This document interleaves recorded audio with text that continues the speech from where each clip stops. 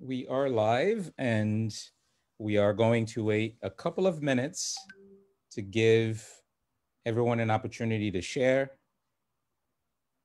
And we will start this conversation, this amazing conversation, with an amazing group of people in a couple of minutes. So we ask you to share the live, please.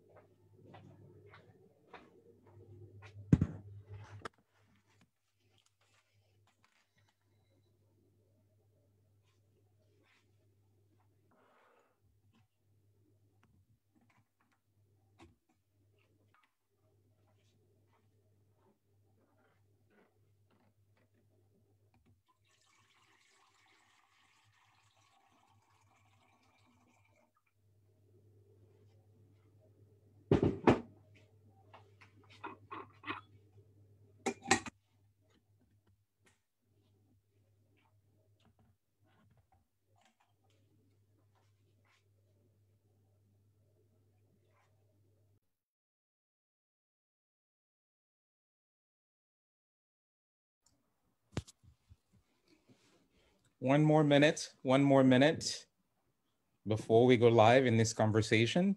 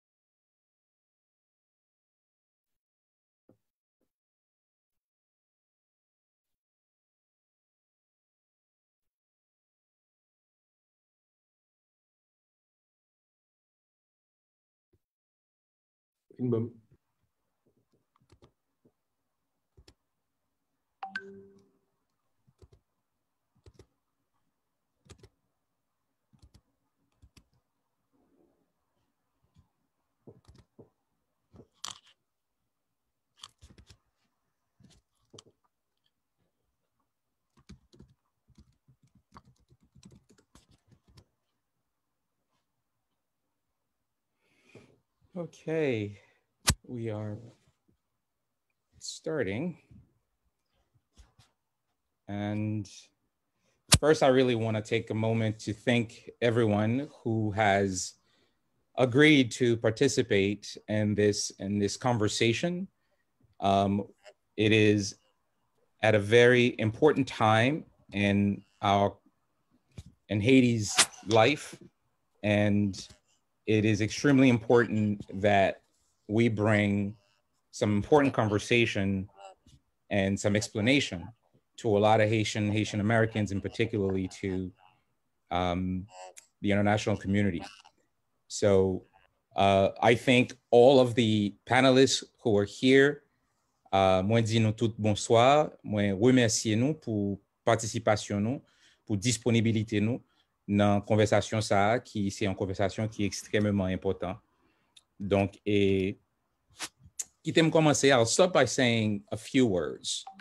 Our country, Haiti, faces grave political and economic security crisis. Every week, the news is about kidnappings and killings. The victims are many. They are students, they are teachers, doctors, lawyers, engineers, pastors, Freemasons, priests, nuns. They are old and they are young. Our hearts bleed when we read about a 5-year-old girl who was kidnapped, and she was killed because her mother, a street merchant, could not afford the 4,000 or 20,000 gourds that was asked of her to pay for ransom. In isolation, this is an outrage and it is a tragedy. But in Haiti today, it is part of a pattern of brutal abuses of human rights, kidnappings, rapes, murders, massacres, and something that instills fears in the entire population. With those few words, I really want to take a moment and pass the baton to Congressman Jeffries to say a couple of words of welcome. We played a video of Congressman Jeffries. Sam.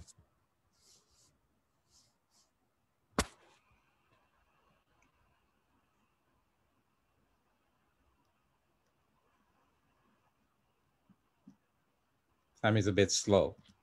I think we'll come back to Congressman Jeffries' welcoming words.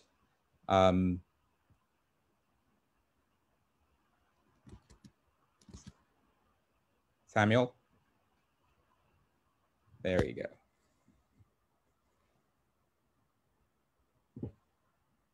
We're on mute, Sam.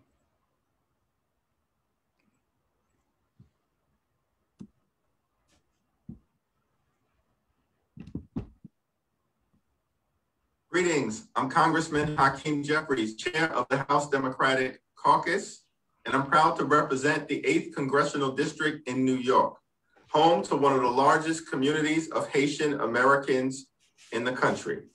I want to thank Defend Haiti's Democracy for convening this incredibly important conversation and for standing with the Haitian people who simply want a better life for themselves, their families, and for the future.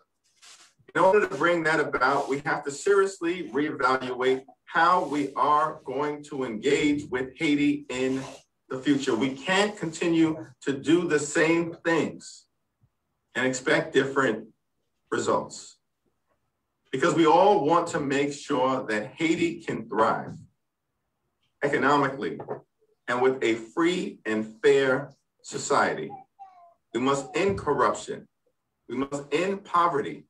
We must end violence and the suffering and the pain and the death that we see all too frequently in the Republic of Haiti. And so I stand together with you as we stand together with the Haitian people to find a better way. And I'm confident that together, through sustained interest and intensity, we can ensure for the Haitian people that the best is yet to come. God bless you. God bless the people of Haiti, and God bless the United States of America. Well, really want to say a great thank you to our congressman from New York, Congressman Jeffries, who has taken a leadership role in partnership with another New York congressman, Congressman Meeks, to really take Haiti to heart and to really put in policies that are going to help push forward a better relationship between the United States and Haiti. What we know is, as it stands today, there is consensus on a few things. We know that the Moïse regime explicitly and sometimes implicitly involved in the chaos. Various reports from local and international human rights organizations, even in Haiti, from the DCPJ to BNU, and even from those in the international community who support the regime, who show their connections with what's happening in terms of the chaos. In this context, the de facto president understands the leeway he's been given and is craftily trying to force through a change to the constitution and organize elections while his government control all levels of the public sector. And that includes, of course, the illegitimate Provisional Electoral Council. And we ask ourselves, will this help or cause further chaos?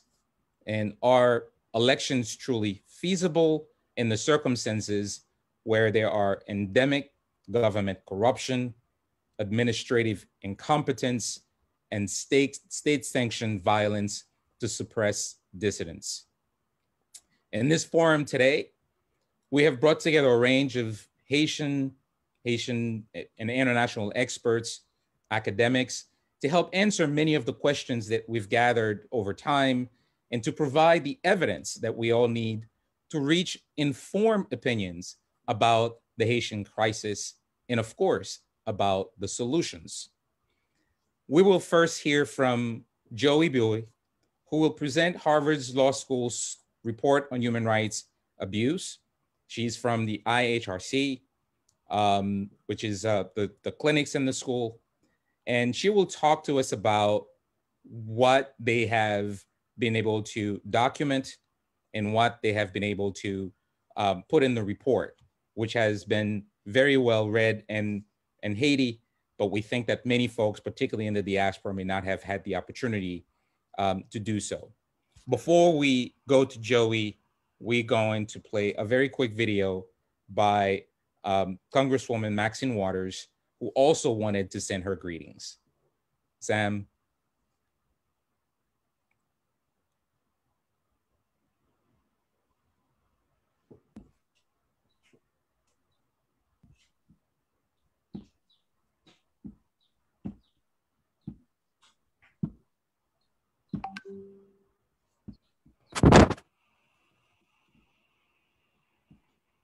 Merci un petit.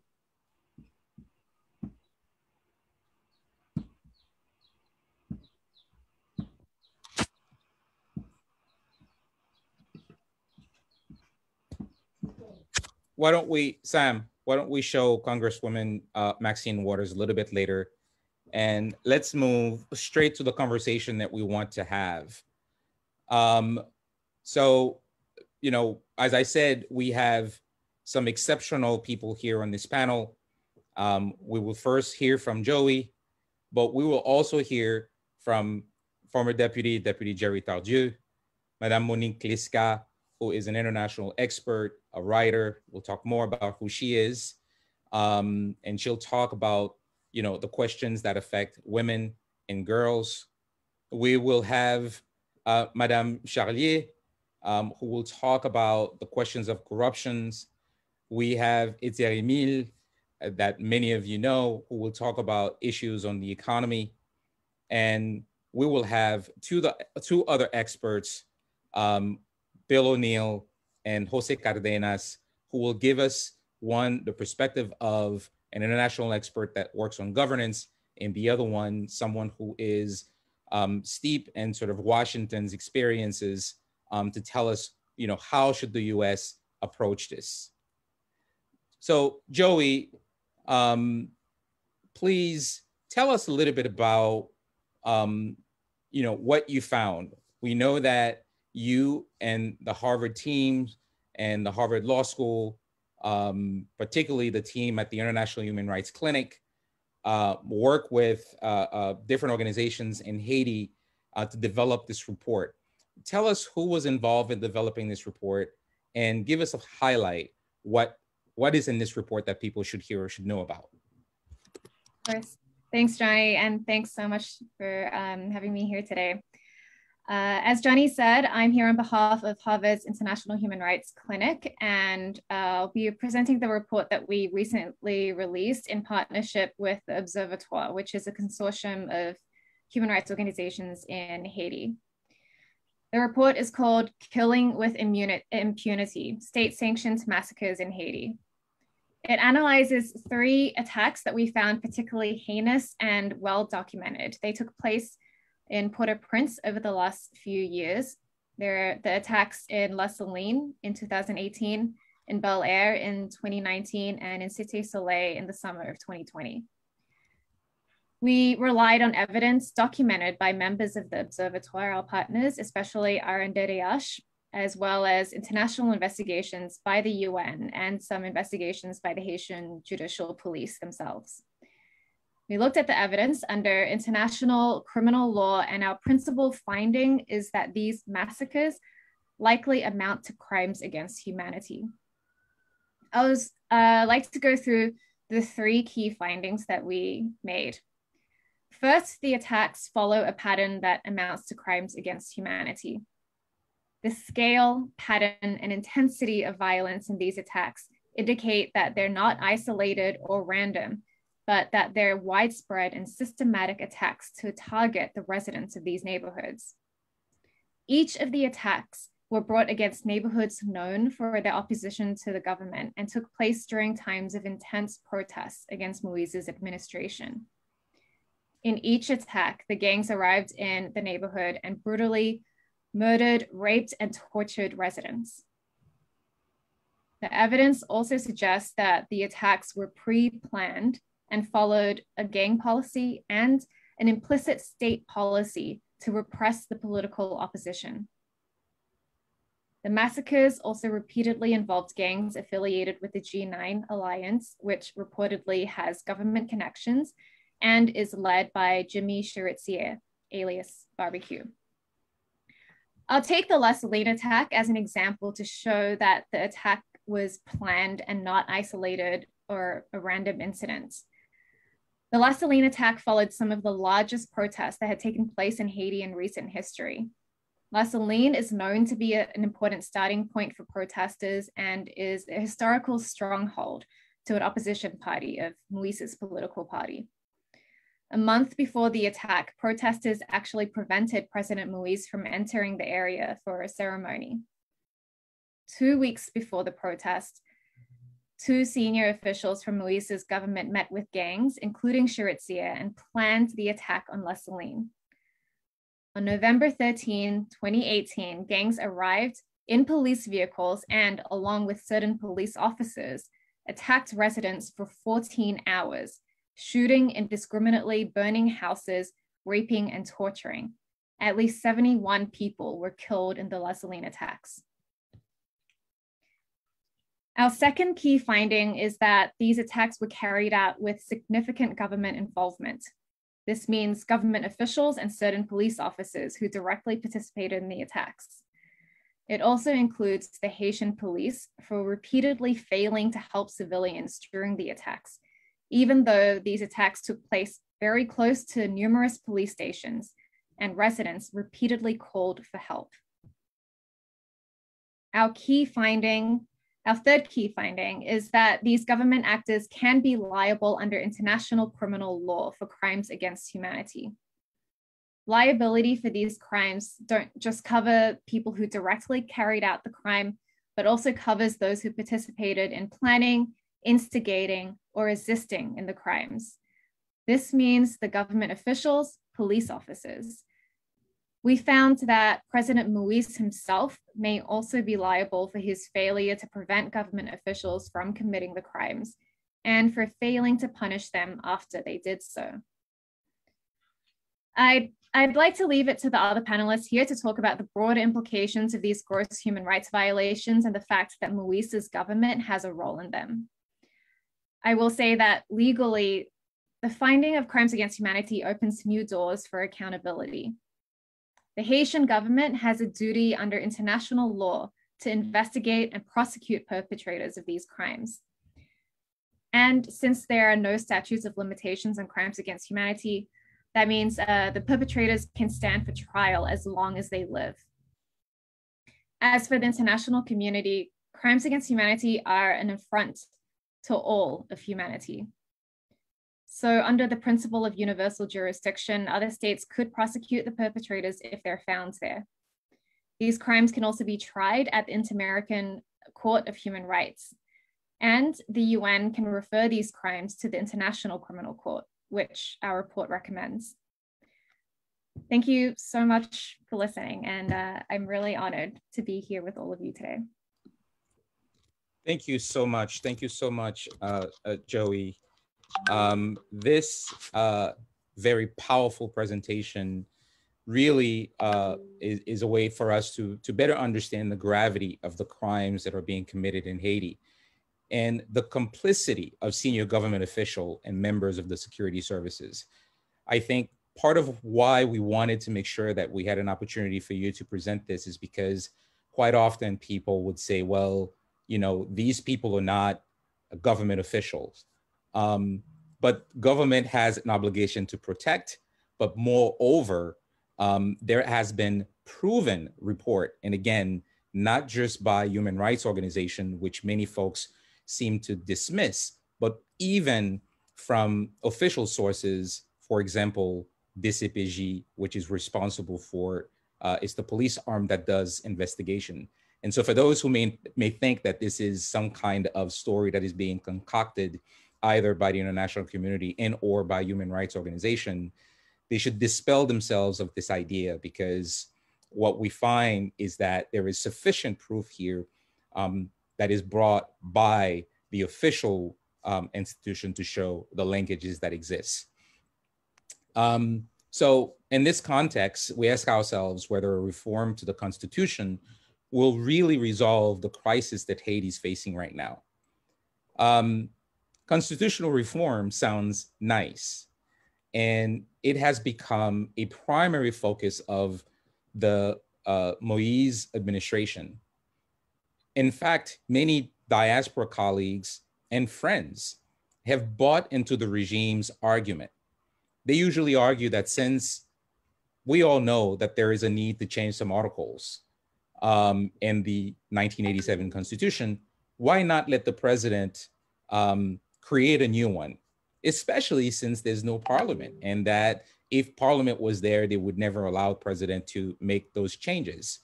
Many folks forget that the president's party and its allies actually had the majority in the previous parliament. And so had they wanted to do this, they could have done it. I am going to introduce someone that needs no real introduction, particularly on the question of the Constitution, and that is Deputy Jerry Tardieu. I am truly delighted to introduce Deputy Tardieu, who chaired a congressional committee on constitutional reform. Deputy Tardieu is someone who spent over a year going in the diaspora and across Haiti to help gather people's input about what kind of changes were necessary to make in the Constitution. Before I pass you the mic, Deputy Tardieu, I'm getting my French and Creole and English together. Let's just run the welcome that we had from Congresswoman Maxine Waters. Sam?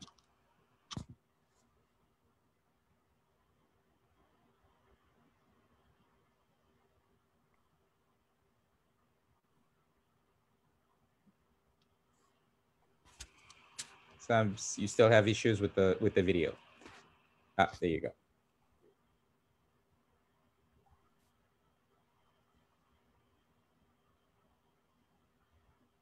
You're on mute. Let me begin by thanking Johnny Celestine, spokesperson for Defend Haiti's Democracy, for that introduction and for all of his efforts to organize this timely and important event. And I congratulate everyone who helped assemble this panel, including Defend Haiti's Democracy and the human rights clinics at the Harvard, Yale, and New York University's law schools. Haiti is indeed at a crossroads. 2 years ago, in April 2019, I traveled to Haiti and met with the victims of the Les Salines massacre, who recounted the horrific events of November 2018, which they believe were intended to punish them for their support for the Lavalas Party. I warned them then that unless there was accountability for the killings at Les Salines, Haiti would descend into a spiral of chaos and violence, and that is exactly what has happened. There's been no accountability for the killings at Les Salines, or the killings at Bel Air, or City Tokyo, or City Soleil, or anywhere else. And Haiti is descending into an ever-tighter spiral of chaos and violence. President Jovenel Moïse now says he wants elections, but only after a referendum on the Constitution, which is really an audacious and unconstitutional power grab. The changes he proposed to the Constitution would completely eliminate the Senate, replace the semi-independent prime minister with a vice president, and allow Moïse to handpick an electoral council that would run the next 2 presidential elections. It is critical that the United States government not provide any type of support for this unconstitutional referendum.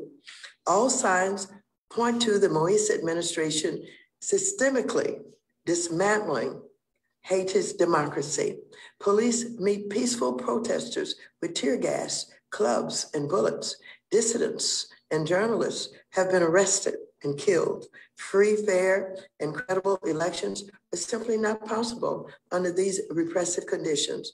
So I thank all of you for your commitment to human rights and democracy in Haiti. It is my hope that together we can advocate for policies here in the United States using all the diplomatic tools available to us that will support the protection of human rights in Haiti and give the people of Haiti the ability to control their own destiny as a free and democratic people. Thank you very much.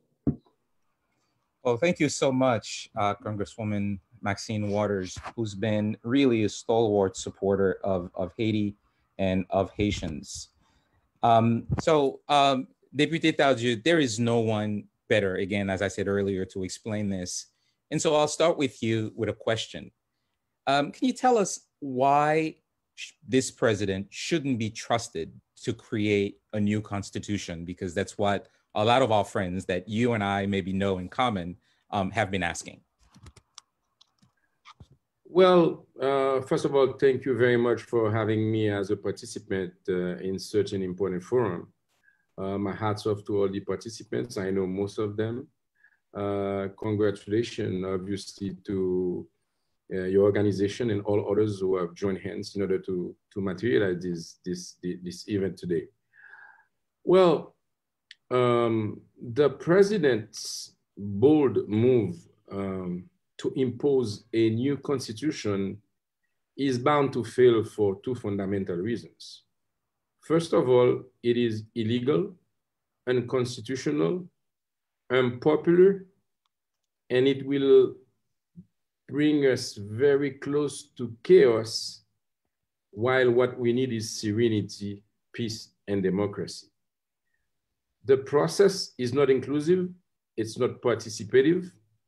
Jovenel Moïse has chosen a 5-member commission of friends and asked them to work on a new constitution. As of now, we do not know who worked on this new constitution proposal, nor the experts, nor the lawyers, nor the experts. We know nothing except that there is a new text circulating, a new text that is being proposed as the new constitution of Haiti. And This text, in its content, is also a text that has inspired an expression to qualify this new constitution, la constitution de l'impunité, the constitution of impunity. Because if the process is not participative and inclusive as it should be when it comes to adopting a new constitution, the content of what they are proposing is even scarier, in the sense that it's going to concentrate all the powers in the hands of a monarch president to the detriment of the legislative and the judiciary. So what we have right now is a real dictatorship in the making, as this constitution, if allowed to pass, would set, I would say, would pave the way for future presidents to govern without any accountability. The commission that I've chaired in Parliament had three objectives. We wanted to re-equilibrate the power. We wanted to give the president its full responsibility. And thirdly, we wanted to structure and strengthen the institution and the state. Well, this new constitution, in the way that they have drafted it, is doing exactly the contrary. And I will say one thing, since this conversation today is geared towards our friends in the diaspora, I'm telling them, beware diaspora, because Jovenel Moïse might not be the friend he claims to be, because you are being sold a new constitution where you would have the right to vote in the next elections. I am telling you that there is nothing in this constitution that will allow you to vote in the next elections. Now, they are telling us, giving us the one around that, hey, we're gonna put this right in the new electoral law. But you know, you and I know, Johnny, that if it's not embedded in the Constitution, it is never going to stay.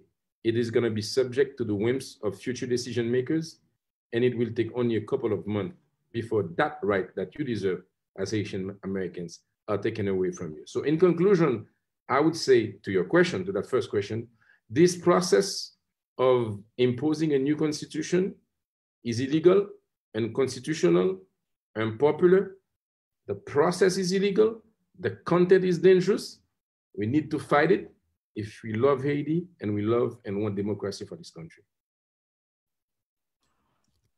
Thank you. Thank you so much, Deputy Tardieu. Your insight is extremely important because you work so hard on this, and it is invaluable for us to learn from people like you and from the expertise that you bring. I think for many of our colleagues in the diaspora who have dreamed about this ability to be full citizens and full participants in Haitian democracy, there is sort of this last hope that this could be the way that they get this right. And I want to say to all of my friends that to trample on our Constitution in order for us to have a right is not something that is long lasting. And I hope that they would truly look at what's in these constitutional reform, which, by the way, has the same articles that the older ones had in terms of you can't have double nationality. You have to have paid your taxes in Haiti for 5 years. You have to have lived in Haiti for 5 years. You have to have a home or be practicing a job in Haiti. And so the idea, on top of what Deputy Tardieu just mentioned, the idea that you think you can leave New York, Miami, France, Santo Domingo, wherever you are, to go to Haiti and run for office is a fallacy. And I think the job that the government is doing right now to sell you a bill of goods is just that. It is a bill of goods. And you need to do your due diligence because it's important to understand what it is that they are telling us. And actually, if I may add, Johnny, having faced a wall of hostility in Haiti, Jovenel Moïse has turned to the diaspora to get the legitimacy abroad that he cannot get home. So he's selling an idea, is selling some rights, is selling a project that does not exist. And my point is the following. I'm saying you in the diaspora, the Haitian American community at this crossroad needs to be very vigilant, because it might be the only time where this issue can be seriously taken into consideration. And you might never, ever have the right to vote again if at this cornerstone of Haiti's life, you're not being able to impose this right that you deserve. Now, if Jovenel Moïse persists in trying to impose a constitution in the way that he's doing it, is gonna jeopardize the only chance you have to really have this right put in the constitution whenever we can work on the new constitution. And when will that be? It will be a time where Haiti's civil society, Haitian political parties, all included, will be able to sit around a table and discuss the fate of the nation. Constitution is not a matter of one political party, one leader, or a group of people. Drafting a new constitution is about the most patriotic engagement of anyone in public service.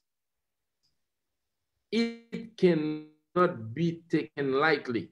So I think it is very important for our friends in the diaspora to understand that they're being misled, and they're being asked and offered the possibility of voting for a referendum, because we need also to pinpoint that there is an electoral council as illegitimate as the process of drafting a new constitution that has not been sworn in front of the highest court of the country, that has been put in charge of organizing a referendum that itself is illegal and prohibited by the Constitution.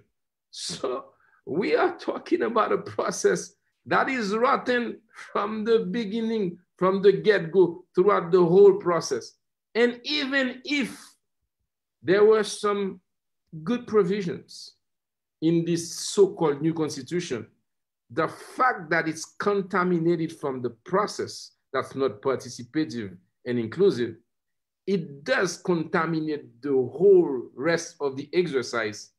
So it puts the country in jeopardy, and it puts our ability to really think about a new constitution in grave danger. Thank you, Deputy, for this clarification.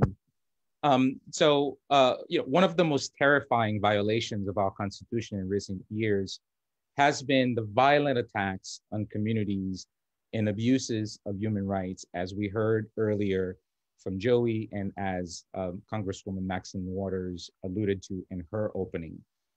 Recently, we have seen a particularly pernicious form of abuse, and that is the blanket targeting of girls and of young women for sexual assaults and kidnapping as a method to really suppress dissent.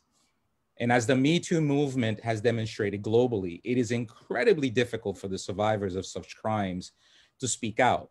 And as a result, they are often in silence, they stay in silence, and they are in hiding. The US government has been speaking out about gender-based violence across the world, but appears to not take those abuses, those widespread state-sanctioned abuses against women and girls in Haiti. And here really to explain a little bit more about the current crisis and its impact on women and girls is Madame Monique Kliska. Madame Kliska is currently an international consultant. She's had a career of more than 25 years specializing in high-level policy dialogues, human rights, youth, and women programming. She has worked in crisis communication. She's a published author, and she has done a lot. too much for me to highlight here. But what we really want to make sure that we talk about with Madame Tiska, and she's also very engaged, I should add, a very engaged member of civil society. Madame Tiska, give us a sense of, from your perspective, how this crisis is affecting women and girls, and give us sort of a brief, context of what that means for Haitian women and Haitian girls right now. Okay. Thank you. Thank you very much. I'm very honored to have been invited and to be part of the various people who I see on the panel, who are all very distinguished in their own right. So thank you very much. Before that, I want to set the stage because I think even the presentation started with Haiti is in the midst of a political crisis. And I wanted to kind of say that Haiti is not in a political crisis. Haiti is an existential crisis. It is a crisis that involves politics. It is a constitutional crisis, as Deputy Tardieu just mentioned. It is an economic crisis, as I'm sure Emile will describe. It is a governance crisis, as I'm sure Velina Elise Tardieu will talk about. And it is a social justice crisis, as well as a humanitarian crisis. And the aspect of gender-based violence involves that. And millions are affected. I mean, there are about 1/3 of Haiti's population, over 4.2 million people who are in dire needs of help because they can't eat well, they have lost jobs. So it is a major existential crisis that we're going through. Now, I also want to, one of the things that I want to say, and linked with what Joey Bowie talked about, the broad context of human rights abuse, it's all about installing terror, and it is also suppressing dissent. And the women are part of it. Everybody comes through, but the women in particular. And just a few examples, somebody like Marie, who was in her 50s and who lived through the massacre in Bel Air, and she managed to get away, but she lost everything. Her house was burnt down. So you have a woman who doesn't have a lot of means, but who managed to do this, and she went and lived in the Champs Park for several weeks until she could get some help. You have people like Guirlande Police, who's 27 years old, pregnant, 7 months pregnant, was shot in the head in her house because gangs were fighting in the neighborhood. You have Meridina Fleurimont, 8 months old, who got shot in the arms while her mother was carrying her, was shot in the arms. You have also in La Saline, in the La Saline massacre that Joey Bowie talked about, there were about 9 to 10 gang rapes, rapes in front of the husbands, rapes in front of the children. There has always been, rape is like throughout history. So rape is not something new. Unfortunately, rape is what happens usually. Women and girls are usually at the forefront of that kind of violence when there is conflict, because they are there, because they are seen as easy prey. And I want to make sure that I say this. Rape is not about sex. Rape has nothing to do with sex. Rape is about power. And anyone who can study rape in prisons, they know that men rape men. And that has things like this happen also in Haiti. But the girls and the women are at the forefront of that. So I wanted to make sure to talk about that. So you have the kidnappings. Kidnappings, one thing that really hit me, there was one kidnapping of she was a sausage vendor, but she was tortured with fire on her arms. The men there, they were both kidnapped. He was not tortured, but why was she tortured? Because they saw her as an easy prey.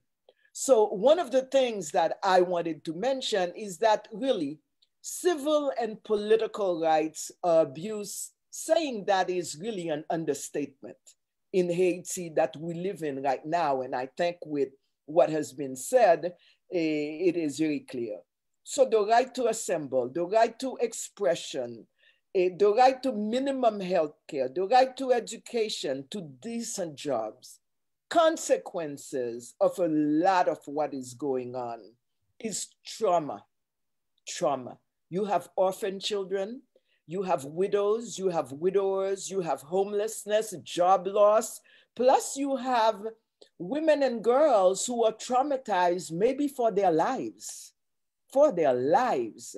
And that is a trauma that will be carried in the new Haiti that we need to analyze what is going on in that.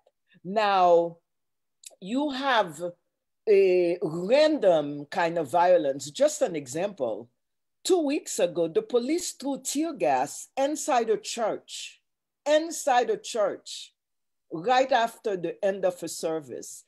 All of Haiti's bishops were in attendance. So it shows you don't respect girls, you don't respect women, you don't respect men, you don't respect bishops, you don't respect anything.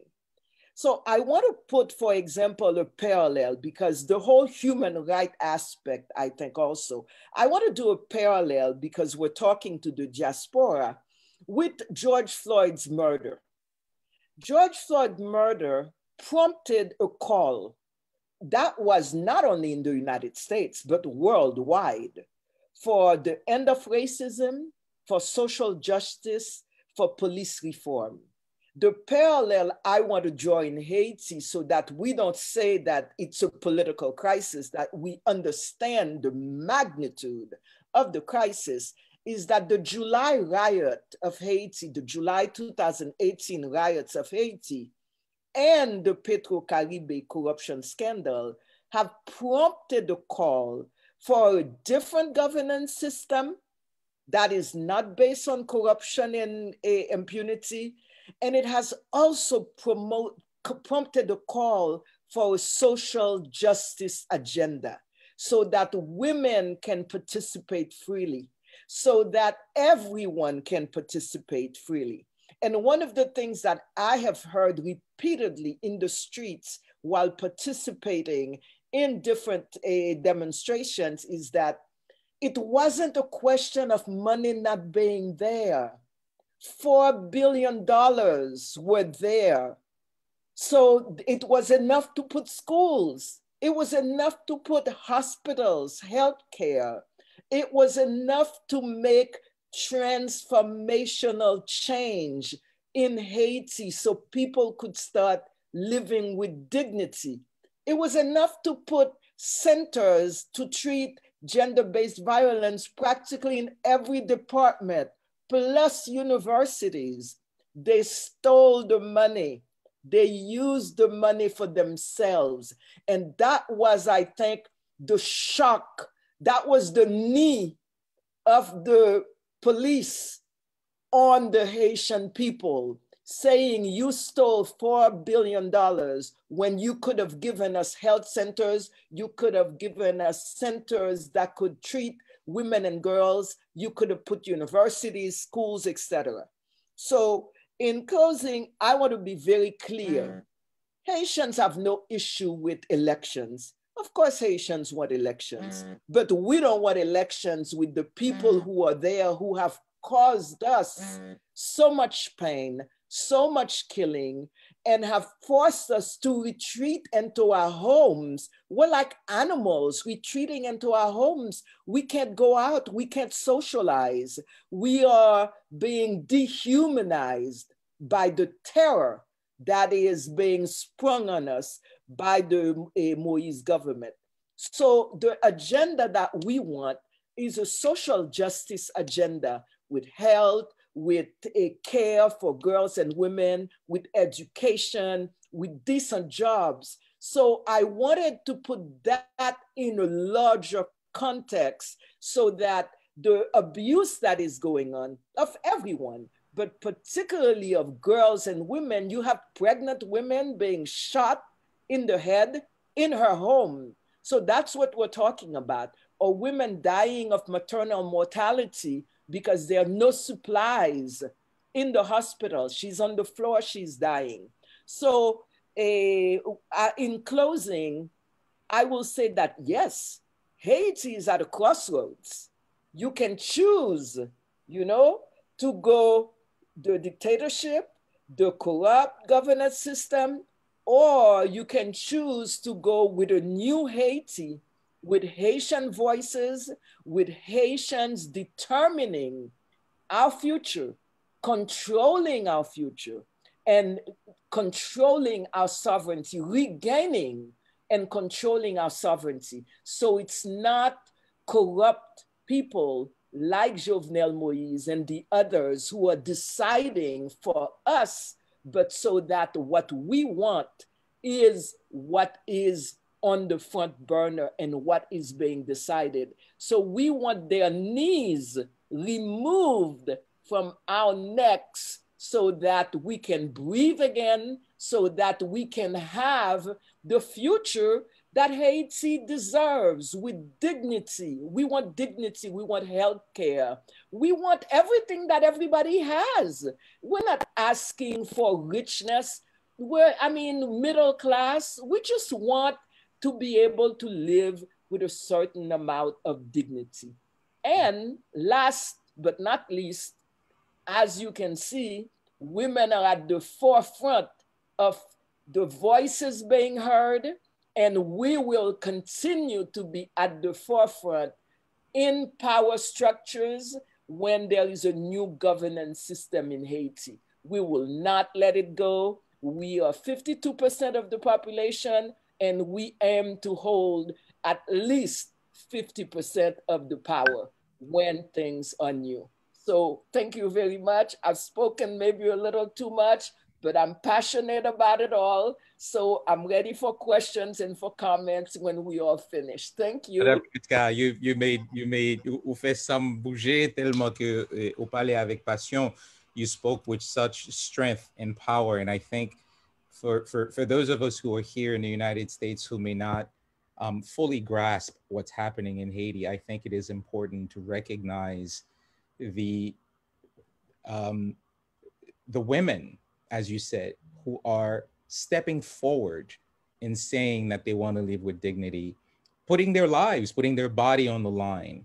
And I am so at awe of all of you who are taking this role to better our society. And I think that comes naturally with a lot of sort of, women being in the forefront of the fight for freedom. So I want to thank you. I know that it is a very difficult topic to discuss, and it is horrific when we talk about abuse of women and girls. It is also very difficult to hear about the shocking cases, but I think it is important for us to end the silence around violence against women. We hear too many examples of young women being killed by their spouse, young women being abused by their spouse. I think it's important for us men, not just Haitian men. I don't want to say Haitian men. I think for us men to understand that this is simply not an acceptable situation.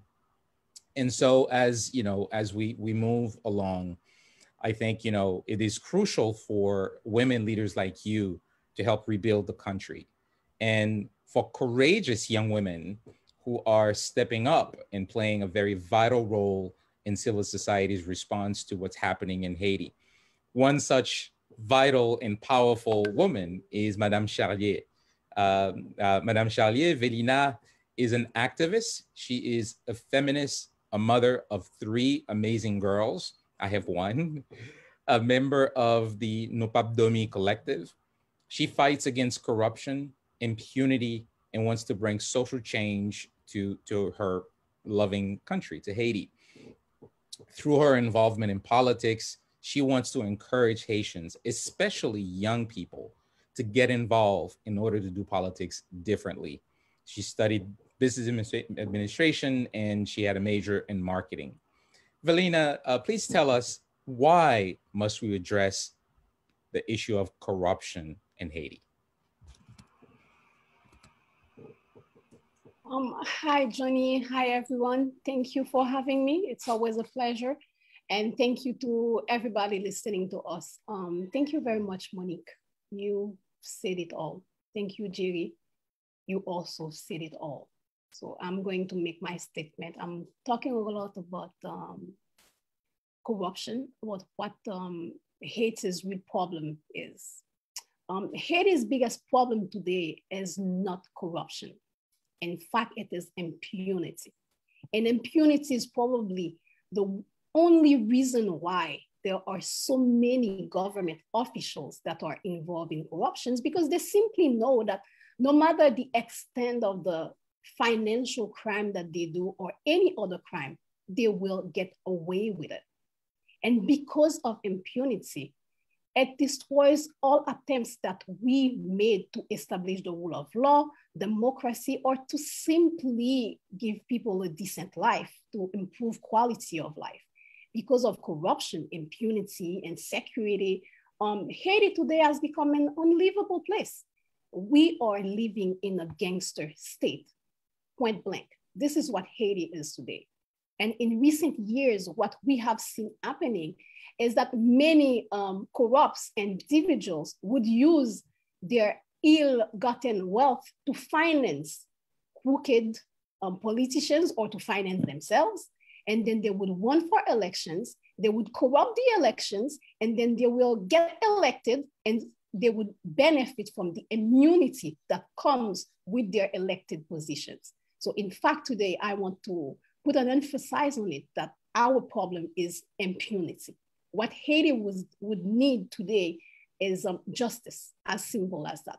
And this is the only way for us to break with the cycle of continuous corruption, of continuous abuse from politicians on the country. In 2018, when petro challengers like myself, we started to ask for government accountability and justice in the Petro-Caribbean scandal, what happened is that we quickly saw corrupted government officials going all over radio, trying to destroy our reputation, or saying that we were being paid to do the protest, to do the sittings, as if the corruption that there is in Haiti is not enough to fuel your anger, as if you're stupid, you don't have a brain. So the only reason why you would protest against corruption is because you are being paid. It's so easy to say that people are being paid to protest for their rights in Haiti because they know that they have stolen so much that we have nothing, that people would go and do any kind of bad action for $1 or $2 because they need to eat. They know that they keep us by the belly. So that's why they went very quickly into radio and started to attack our reputation. However, what we saw is after many nonviolent protests, the Court of Auditor published 3 reports. And those reports were shocking. It was thousands of pages about corruption, about how over $4 billion were just vanished, dilapidated. They went into foolishness. They went into very bad projects, and it was so shocking to read in the reports that even the then president was involved in what the Court of Auditor referred to as an embezzlement scheme. And nothing happened. None of them have ever been prosecuted. Nothing happened. All of these reports are still sitting in the Senate in somebody's drawer. That's it. Point blank. And to date, we have not seen any actions being taken by our justice system. We have not seen the Petro-Caribbean scandal set the tone for better governance. As if that corruption case, as if that huge financial crime is not enough to set the tone and say, okay, we need better governance. We need to follow the rules. We need to stop stealing, as if that was not enough. On the contrary, what we see happening is the Court of Auditor working more and more in difficulty. They're working under threats. Some of them have left Haiti to go abroad because their lives were at risk. And what we're seeing is that the current government even issued a decree to diminish the control power of the court. So it was as if Haiti became officially a corruption state. And it's as if you are not involved in politics, in corruption in this country, you are some kind of morons. That's how they refer to you. There's a way of saying that if you don't get along with the corruption, then you are just plain stupid. This is what we're seeing in Haiti. And this is what's killing our country. And this is why justice is what we need. And what we are seeing in Haiti, like Monique said earlier, it's not only a problem of corruption or impunity. We are living a societal crisis that is rooted in years of social inequalities, of exploitation of the masses. And today, we, the people, we are asking for accountability. We are asking for justice. We are asking for a country where we can live with dignity. We don't want to go and risk ourselves at sea for illegal immigration or to go and fight for our lives and or live the life that we have here, our families. We don't want that.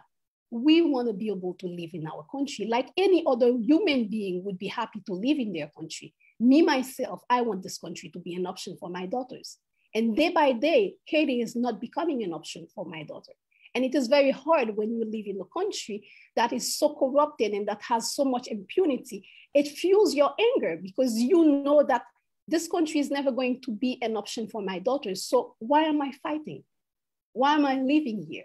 And why is it that a small group, very, very small group of corrupted politicians can decide that they are going to change the constitution just because they want to escape justice, just because they want to run away with whatever crime that they had committed? No, it has to stop.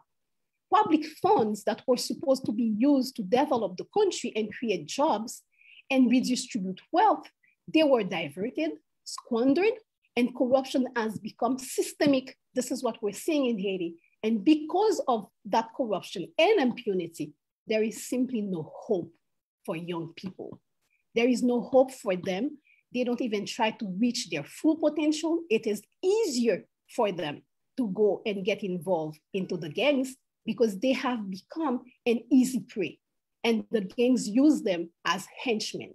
And it's easier for them to go and make a living in what I call the economy of kidnapping, the economy of corruption, the economy of rape. This is what we're having in Haiti today.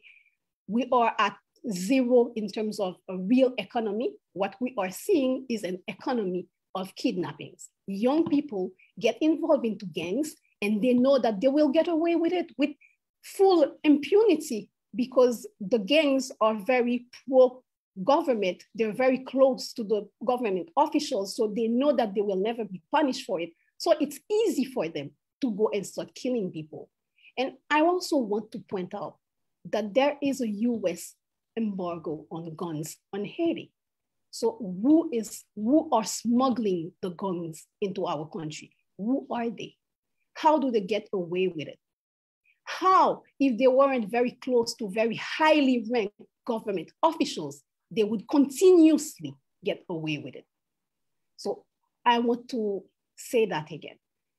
We don't only have a problem of corruption or political crisis, or Haitians cannot get along, or we want to take the power but don't go to election. We have an impunity problem. And in order to achieve the necessary stability and move forward, Haiti needs first and foremost justice. Government accountability, that movement that we started as Petro Challenger, it brought to light the hope that we would end the era of corruption, that we would prosecute those who took advantage of the misery of the people, to enrich themselves and to enrich their family. And I want to finish by saying that the societal crisis that we are seeing in Haiti can only come to an end when we reach that rupture point. And as citizens, the rupture we're asking for is a rupture from corruption, it's a rupture from impunity, and it's a rupture from this system, this current system that is anti-democracy. There is no democracy in Haiti. I'm 40 years old, and I'm even asking myself if I have ever lived under any democratic government in Haiti. I've never seen what real democracy is in Haiti. I also want to add that we must set an example. It's too easy for a government to come to power, steal our money, destroy our country, kill our people, and think that they can get away with it by simply changing the constitution. No, that has to stop. Any corrupted government must know that at the end of their reign, they will face justice, and justice will be served. Thank you. Wow. Well, powerful words. I thank you. Thank you really for your words. And I just want to pause here because I think it's important for me to say that the reason why we're doing this forum this way is because, number one, we want to bring people who are living in Haiti, who are active in Haiti, who are fighting for justice in Haiti, who are fighting for social justice in Haiti, who are fighting for equality in Haiti. And I think very often I hear from Haitian Americans is that they don't understand what's happening. They hear, this group says that and that group says this, and they get confused and they don't understand, what to believe. The first thing we're saying here is that everyone that has spoken about facts, has referred to a report, something that has been published that anyone can go and research. And I think part of the problem is that if we allow ourselves to kind of be led without going in and reading about the facts ourselves, sometimes we will think, well, both sides have a point. No, both sides don't have a point. There are facts and there are those who are lying. And I think it's important for anyone who's interested to learn about what's happening in Haiti and form an opinion about what's happening in Haiti, to not only listen to these voices here, but also to go and check the reports. They usually have a summary component that will give you the highlights of what's being talked about. Those reports that Velina talked about, Nupap Domi did not write those reports. Those reports was created by a court, an administrative court that is responsible for auditing the government. A court that this administration has unilaterally tried to reduce its power to control government spending. Ask yourselves why. If you live here in America, you know that things have to be audited. So why is it if someone has to be audited in Haiti, all of a sudden it's a question that you hate this government or you hate this person that's in power? No, it's about accountability. So with those words, I think, with leaders like Velina and her colleagues at Nupap Domi, I think we have hope that there's potential real change in the horizon. And now I would like to turn to another young leader in Haiti, the renowned economist, Edzer Emile. Edzer has been doing a fantastic job going around the country, really talking to the population about what's happening from an economics perspective. That is his background.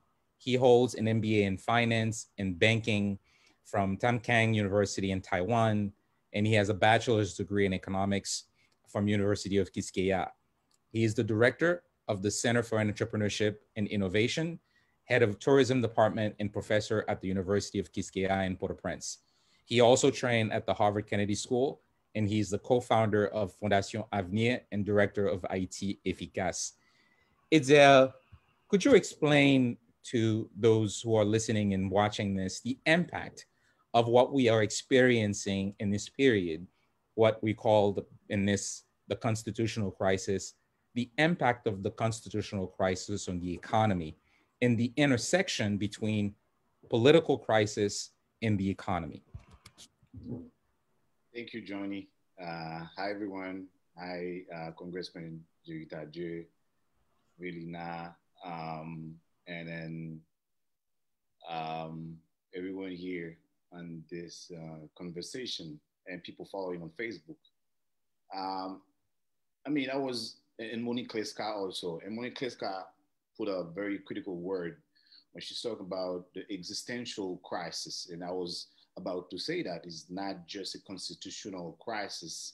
It was actually just one piece of the whole crisis that became permanent and normal. What I call normal, that doesn't mean that's a good situation, but it's a situation that we get used to it and become a part of our daily life as a people, right? The link with economy, just to answer your question, Johnny, is, whether constitutional crisis or political crisis is uncertainty, right? The biggest enemy of economic activity, investment, or growth is uncertainty. So the political crisis, institutional crisis, constitutional crisis, they create an uncertainty that actually killing the economy.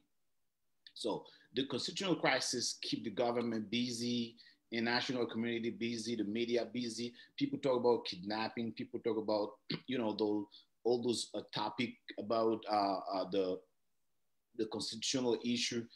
But at the same time, we see the business climate getting worse, and then business as being killed, and we see acceleration of poverty. Just a number. There were 2 million people in humanitarian situation in 2016, right after the Hurricane Matthew. The number has doubled last month to reach 4.4 million people, from the UN data. That is a catastrophe. But this time is without any natural disaster, because in 2016, we had a disaster, but now no natural disaster. And we have 200, you have double of people actually who are in humanitarian situation. But the main reason is political and bad governance disaster.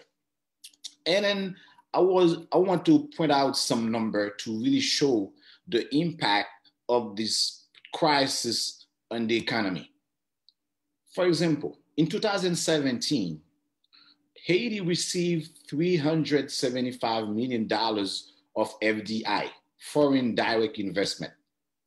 Last year, we had only $55 million. That's more than 500% of decrease. That's crazy. But let's talk about the economic growth. Last year, it was minus 4%. 2019, it was minus 1.2%. And that's the first time we have a 2 consecutive negative growth in Haiti in 20 years. So that means it's very critical. And those numbers are, from Haiti Central Bank and the Ministry of Finance. And we could give other numbers, like the trade deficit were only 948 million from October 2019 to February 2020. And in the same period of time this year, it's $1.5 billion of trade deficit. So it's almost double, compare 2019 and now. And then the exchange rate grew from October 1st to now for 27%. And the government revenue fell by 10% on a quarterly basis just for 3 months. And then the government actually just collect only 68% of the forecast revenue, in the budget. And then that make the budget deficit now around almost $40 billion, which actually higher than the acceptable ceiling for 12 months budget deficit. So, and then I could go over other numbers.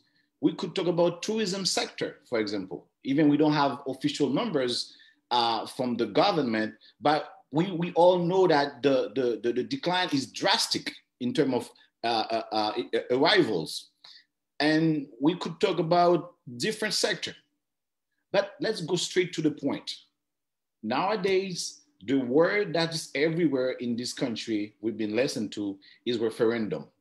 You know, but who's wondering about the lack of business funding? Who cares about the decrease of government revenue? Who cares about the decrease of national agriculture output?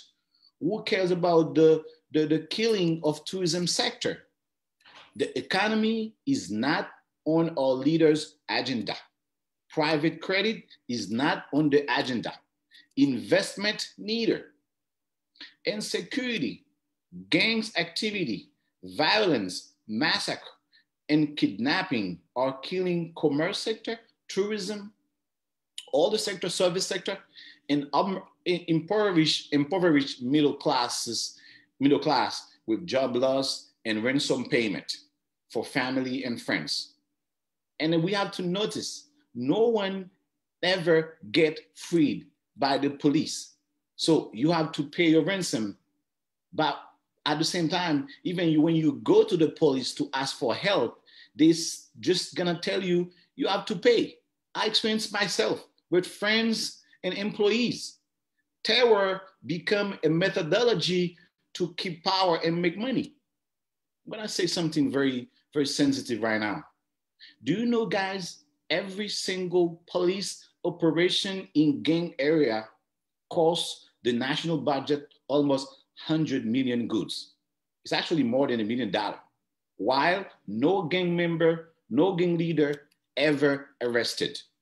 The current police chief has already done 7 of this type of operation, no result. This money could be used to fund business projects for youth, or water infrastructure in Plateau Central, or health facility in Lago Nave. Haiti has become the Somalia case for the region, and the economy is collapsing. But at the same time, we don't see the will and the decision from the government to really end this. It seems like violence is a choice for a government. Instability is a type of governance. The breaking up is a must. We really need to turn this page. We really need to work together to bring new governance in this country that can pursue social and economic objectives for all in terms of jobs and better condition for everyone. Thank you. Thank you. Thank you so much, Jerry. And I think it's important for folks to understand that our objective is, if you want to solve a problem, I think it is important for you to understand what's happening. I participate in some conversation and people say, well, you know, you don't talk bad about Haiti, or don't send the bad signal about Haiti because that's going to make Haiti look bad. Well, you know, it's important for us as Haitians and as a community of people who want to see justice to make sure that we have a country that is, in fact, as Itzia just mentioned, working towards an economic system that works for the majority. Today, the UN is asking international donors for $235 million to feed 1.5 million Haitians because they're going hungry. Right? And so, you know, we need to make choices. We read not too long ago from Miami Herald that this regime is spending almost like $1 million, maybe, you know, a lot more, to work with some lobbyists in the US to change their image, when that money could be used to help, you know, create businesses or to feed their own population. Surely the international community, instead of focusing purely on aid, can do more to help ordinary Haitian citizens to end this crisis. So with that in mind, I want to turn to Bill O'Neill. Bill is a lawyer specializing in humanitarian and human rights and refugee law. He has held senior roles at the UN in Kosovo and Rwanda, and led the legal department of the UN OAS mission in Haiti. So he knows Haiti. He investigated mass killings in Afghanistan and the human rights situation in Darfur. He is a global expert in the rule of law and peace operation. Bill will provide us his overview on the current crisis in Haiti as presented by our experts here today and its resonance with crises that he has seen across the world.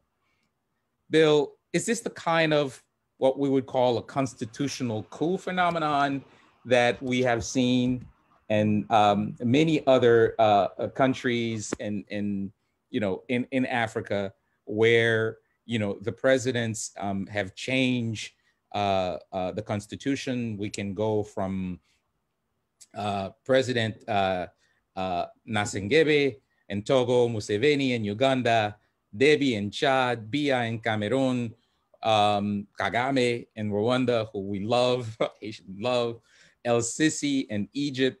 They've all changed their country's constitution to eliminate the two-term limits. And even Haiti, we've had our own very own President Duvalier, who used the tool of referendum first to change the Haitian constitution to make himself president for life, and then again held a second referendum to lower the age to become president so that his son can take over.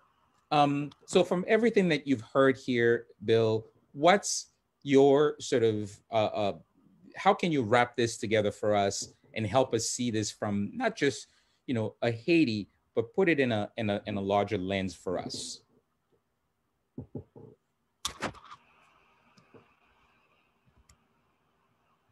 You're on mute, Bill.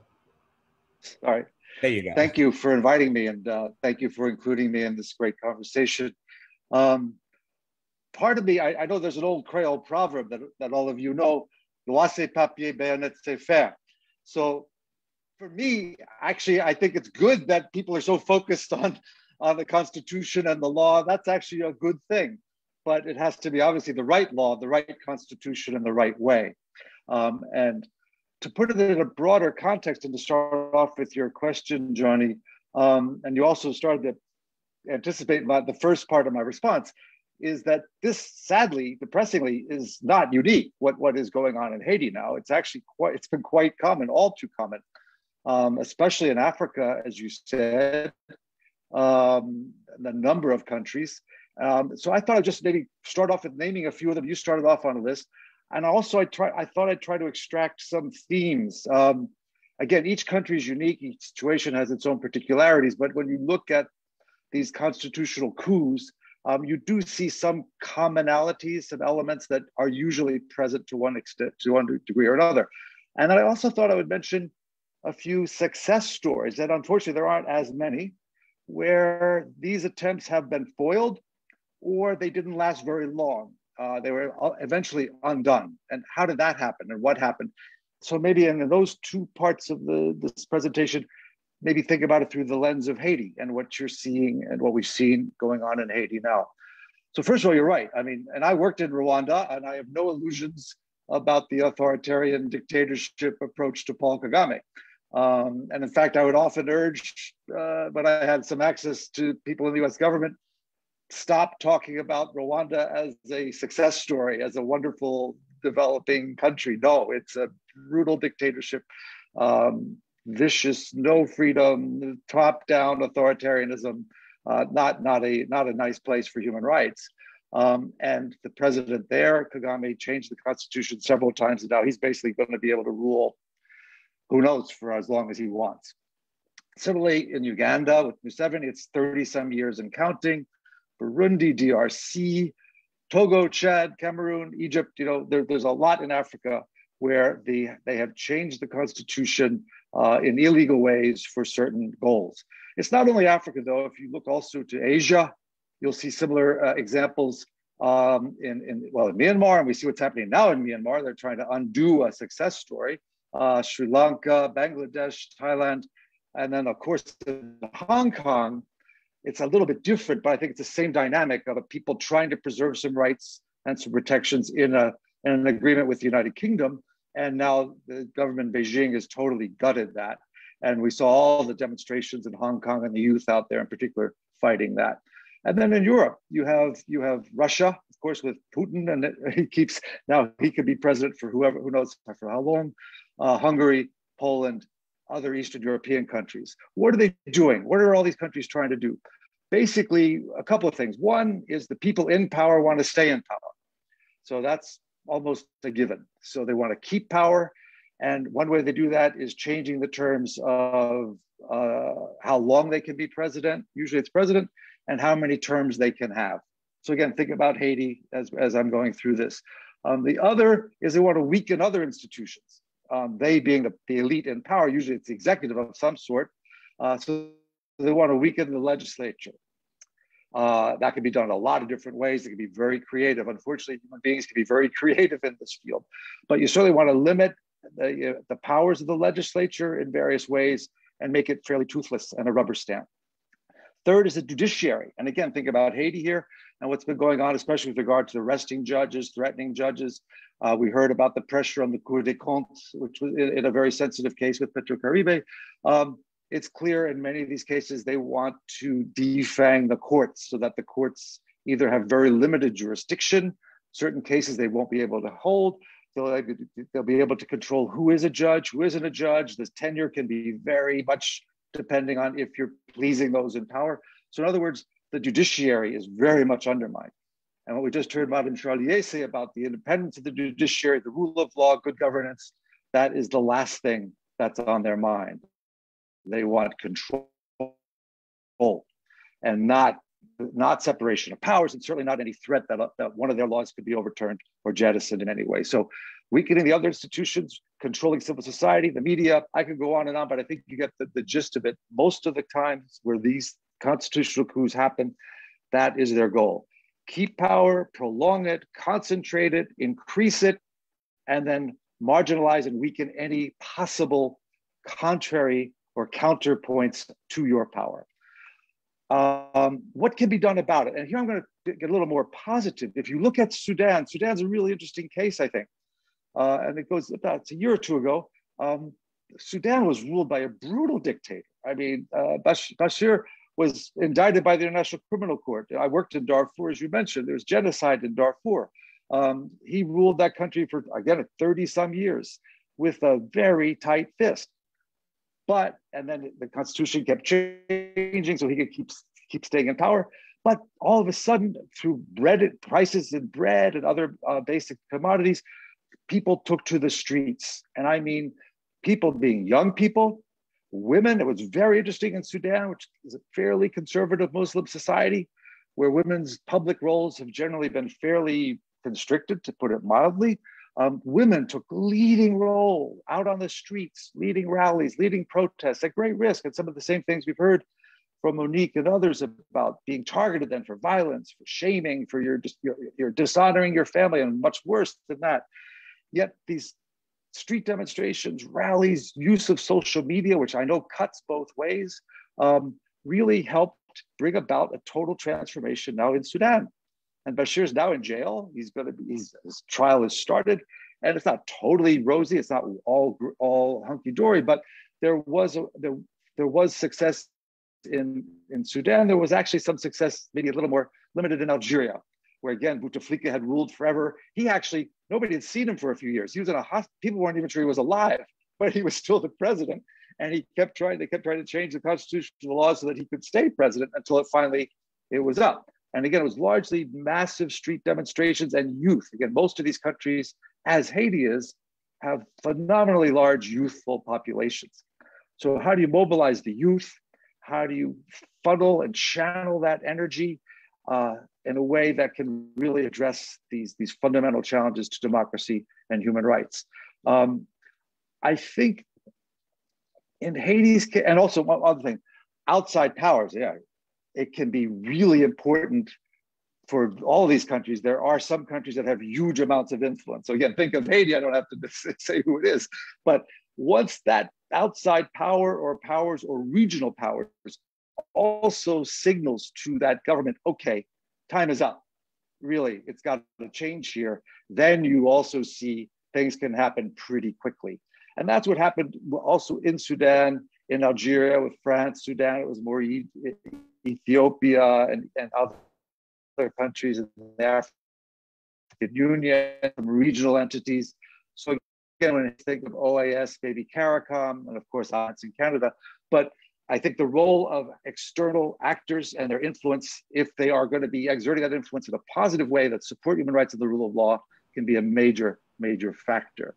And then things like sanctions, economic sanctions, withdrawing visas, things that make life more unpleasant for those leaders also can send a strong signal and help maybe lead to change. But it's not easy. I'm not going to paint a rosy picture. I said the disasters far outnumber the successes in this regard. And I think one of the big challenges we have for Haiti is to try, how do we figure out Haiti doesn't get into a further existential crisis than the one it's already in.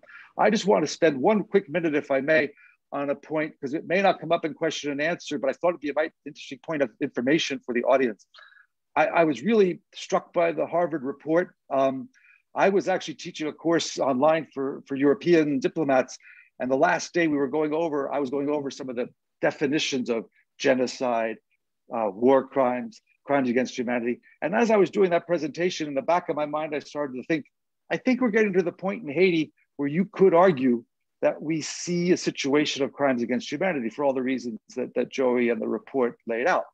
And so when the report came out, I was actually quite pleased in a way, not that obviously the crimes have happened, but that analysis is now moving forward, because it gives an opportunity, first of all, to the United Nations, if there's pressure put on them, because there's something called the responsibility to protect. I don't know if people have heard about that, R2P in the jargon. This is a doctrine, it's an emerging doctrine that was agreed to by all UN member states. And I mean all. I sometimes ask myself if the Chinese delegation actually read the document, because I can't believe they approved it, but they did. And in that document, there's this 2 paragraphs, 138 and 139, and that basically says, if a country cannot or will not protect its citizens, the international community must act to help protect those people. So you could argue, I think in Haiti's case, and it is triggered, the responsibility to protect can be triggered if you show that there is genocide, war crimes, crimes against humanity, or ethnic cleansing. And I think we have shown that there are serious reasons to consider that Haiti now is suffering from crimes against humanity, and that there is now an obligation on all UN member states to invoke the responsibility to protect people in Haiti. And that can take various forms. I'm not talking about a military intervention. It could be things like sending in judges to work alongside the Cour des Comptes on cases like Petrocaribe. It can involve sending in policing experts to deal with organized crime and kidnapping. It can mean sending experts on prisons so they deal with the inhumane prison conditions and all the prison breaks. So there are lots of different things that could be involved that would be more robust in terms of how do we help protect Haitians? Because now clearly, as we heard, people are afraid to leave their houses, schools are closed, hospitals are closed, you're not even safe at church. So I just wanted to raise that for people to think about before we close today and then maybe afterwards. But thank you very much. Thank you so much, Bill. And this is really a powerful summary of sort of what we've been talking about. And it seems clear to me that the administration is essentially following the same patterns that other countries have used. And I think it's an important point, because very often people don't understand what's happening. And when we put this in a broader frame, people have a better sense to see, oh, wait a minute, we've seen this movie before, right? And so this allows for us to project, right, what can happen. So it's not something that you kind of make up in your head.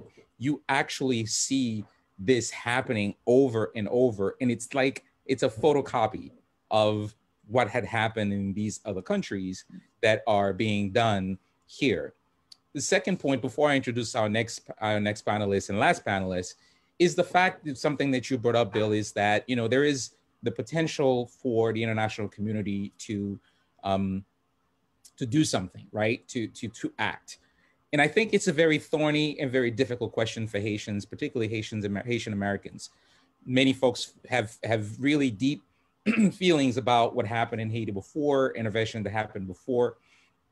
And I think it's great that you brought up the fact that there are different ways for this to happen, and the important role that both the people in Haiti are playing, women, youth, the movement that's happening in Haiti, but also the important role that those of us here in the United States must play.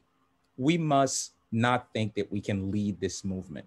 We must understand that our role is to be in support of what's happening, to the leadership that is evolving, the new leaders, the young leaders that are evolving, that are asking for an end in corruption and impunity, that are asking for us to have an economy that works, that is just, that are asking for women to have a place at the table.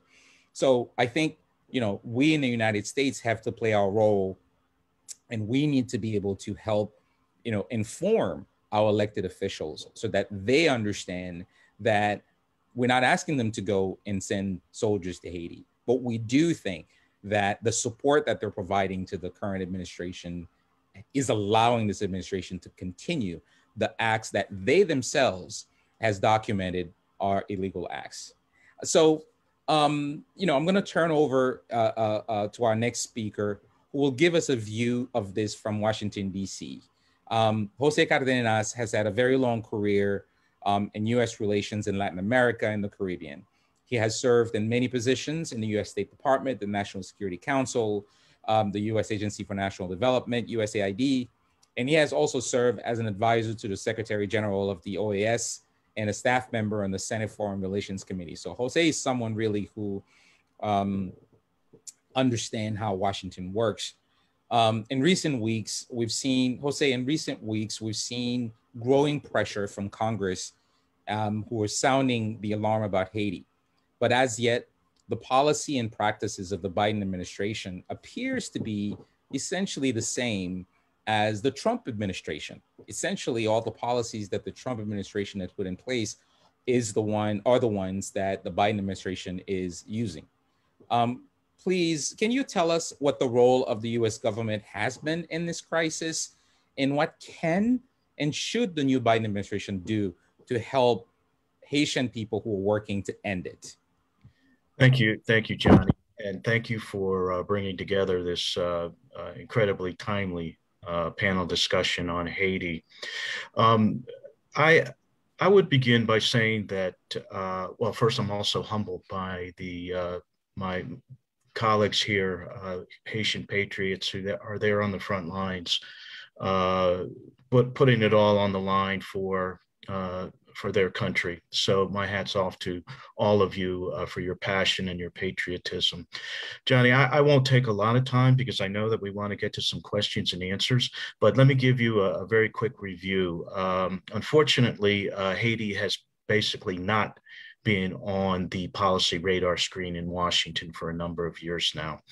In the previous administration, most of the political energy was totally devoted to the crisis in Venezuela, and then to a lesser degree, Mexico and Central America, because of the migration pressures that we all know about. So policy towards Haiti basically amounted to pushing Moïse to hold elections. And this was a rather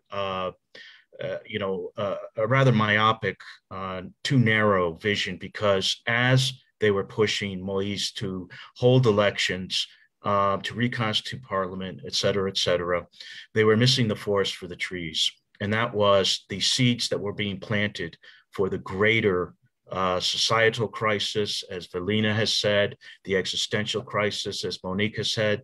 All of the seeds were being planted for the last several years by Moïse. And US policymakers, unfortunately, weren't staying apace of what was happening around their call for new elections. As you have said, Johnny, earlier in the program, and Deputy Tardo said as well, elections. I mean, objectively speaking, who could be against elections? Constitutional reform. Hey, that could be a good thing too. It's all in the way that it is done. And while the United States was calling for elections in Haiti, Moïse was scheming. And here we have an electoral, okay, Moïse finally says we're going to have elections, but Under what conditions? Under what circumstances? Right now, we have an electoral authority that is totally controlled by President Moise, and you have a security situation in Haiti that is developing that what is that going to mean for voter turnout? And what you're going to wind up with is a tainted outcome that there's going to be no confidence among huge sectors of the Haitian population in the legitimacy of the outcome of an election in September or the follow-on elections. So there's been a lot of missed opportunities for the United States that we really need to catch up on. And as you noted, the situation, thankfully, is changing largely by the actions of Congress. And a lot of that has to do with Haitian Americans raising their voices to their particular members of Congress. You had a House hearing in early March that began to turn the tide on Washington's recognition that there is a serious situation developing in Haiti that the United States needs to get ahead of. And then we had the letter, as you mentioned, Johnny, that was written by Chairman Meeks and Congressman Jeffries to Antony Blinken, basically saying, hey guys, you got to get up to speed on what's happening in Haiti. It's no longer just something that, you know, we can't just answer the mail anymore on Haiti. We have to get ahead of the crisis in Haiti. So I think that we're starting to see a change in Washington towards an appreciation, a recognition of the seriousness of the situation. Now, the problem is that we're in the middle of a transition from obviously the Trump administration to the Biden administration. It's almost a complete sea change, obviously, in the worldviews of administrations. So what you have are, and that transition is moving very slowly. There are only two senior political appointees right now at the State Department, one being Secretary Blinken and his number two, Deputy Secretary Wendy Sherman. That leaves a huge policymaking bureaucracy without political direction. Any administration, whether you're a Democrat or Republican, you need your people there to manage, to provide the direction to the career people to develop the policy options, to debate policy, and then present them to the higher ups for final decisions. Unfortunately, those people are just not there. And so you have career people there who are trying to manage, but they don't feel that they have the power vested in them to be making significant policy changes to the previous administration. So we're kind of stuck in a no man's land in that respect. So, but the point being is that Congress is changing the perspective, and we are starting to see indications of, for example, the State Department is changing its attitude slowly but surely. If you watch closely the tweets of the State Department officials in charge with Western Hemisphere affairs, you'll start to see a little bit of wiggle room on whether they support a constitutional referendum or not. I think that it is outrageous, just even setting aside the illegality of the president conducting unilaterally a constitutional referendum in Haiti.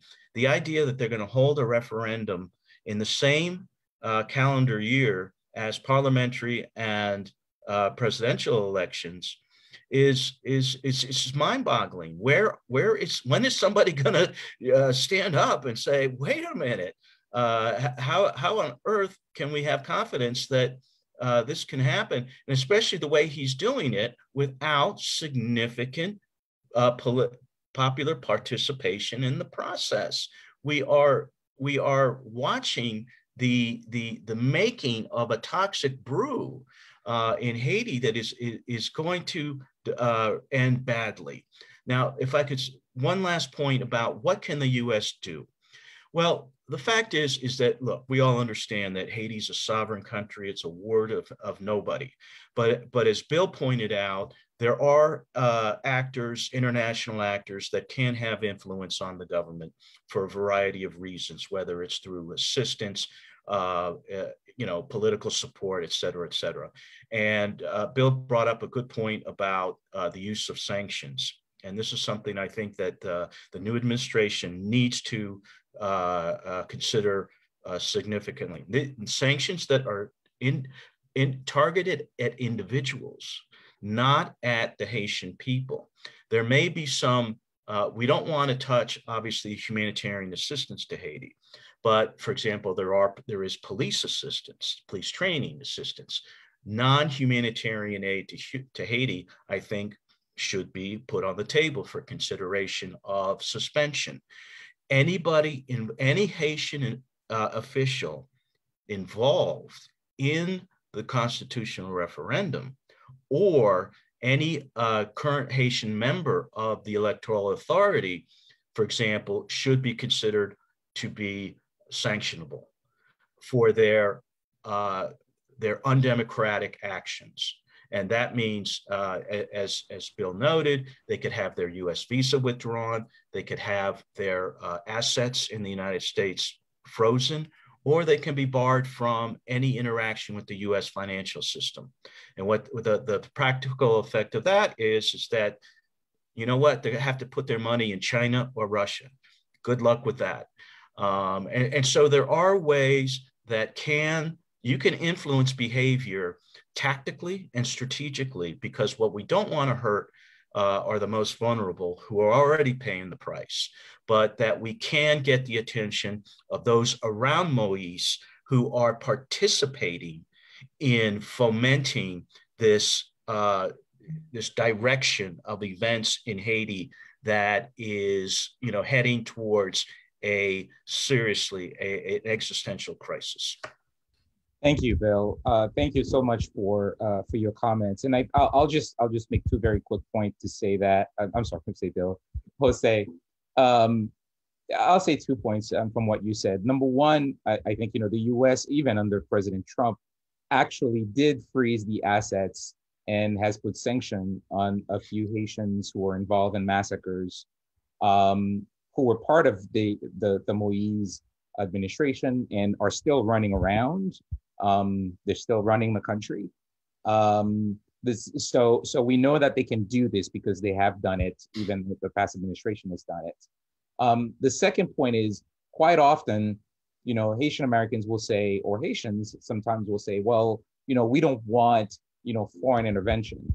And that makes me smile a little bit, because I am thinking the Haitian government aligned itself with a number of other countries at OAS to say that they should remove the president of Venezuela.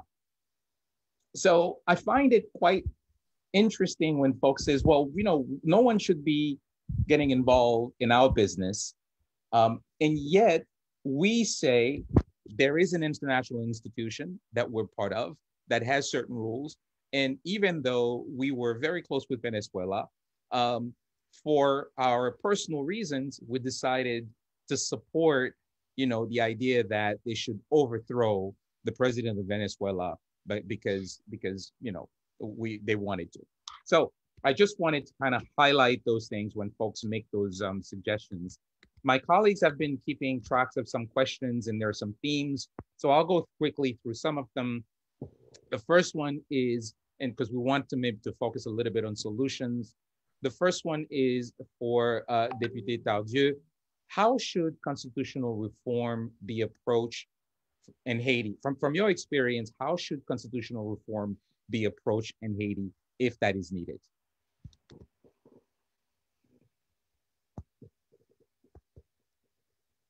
The commission that I chaired in Parliament spent 1 year talking to the various sectors of society. We gave them a document on which they had to work for 3 months. After 3 months, we met with them and exchange about how they saw the constitutional dilemma.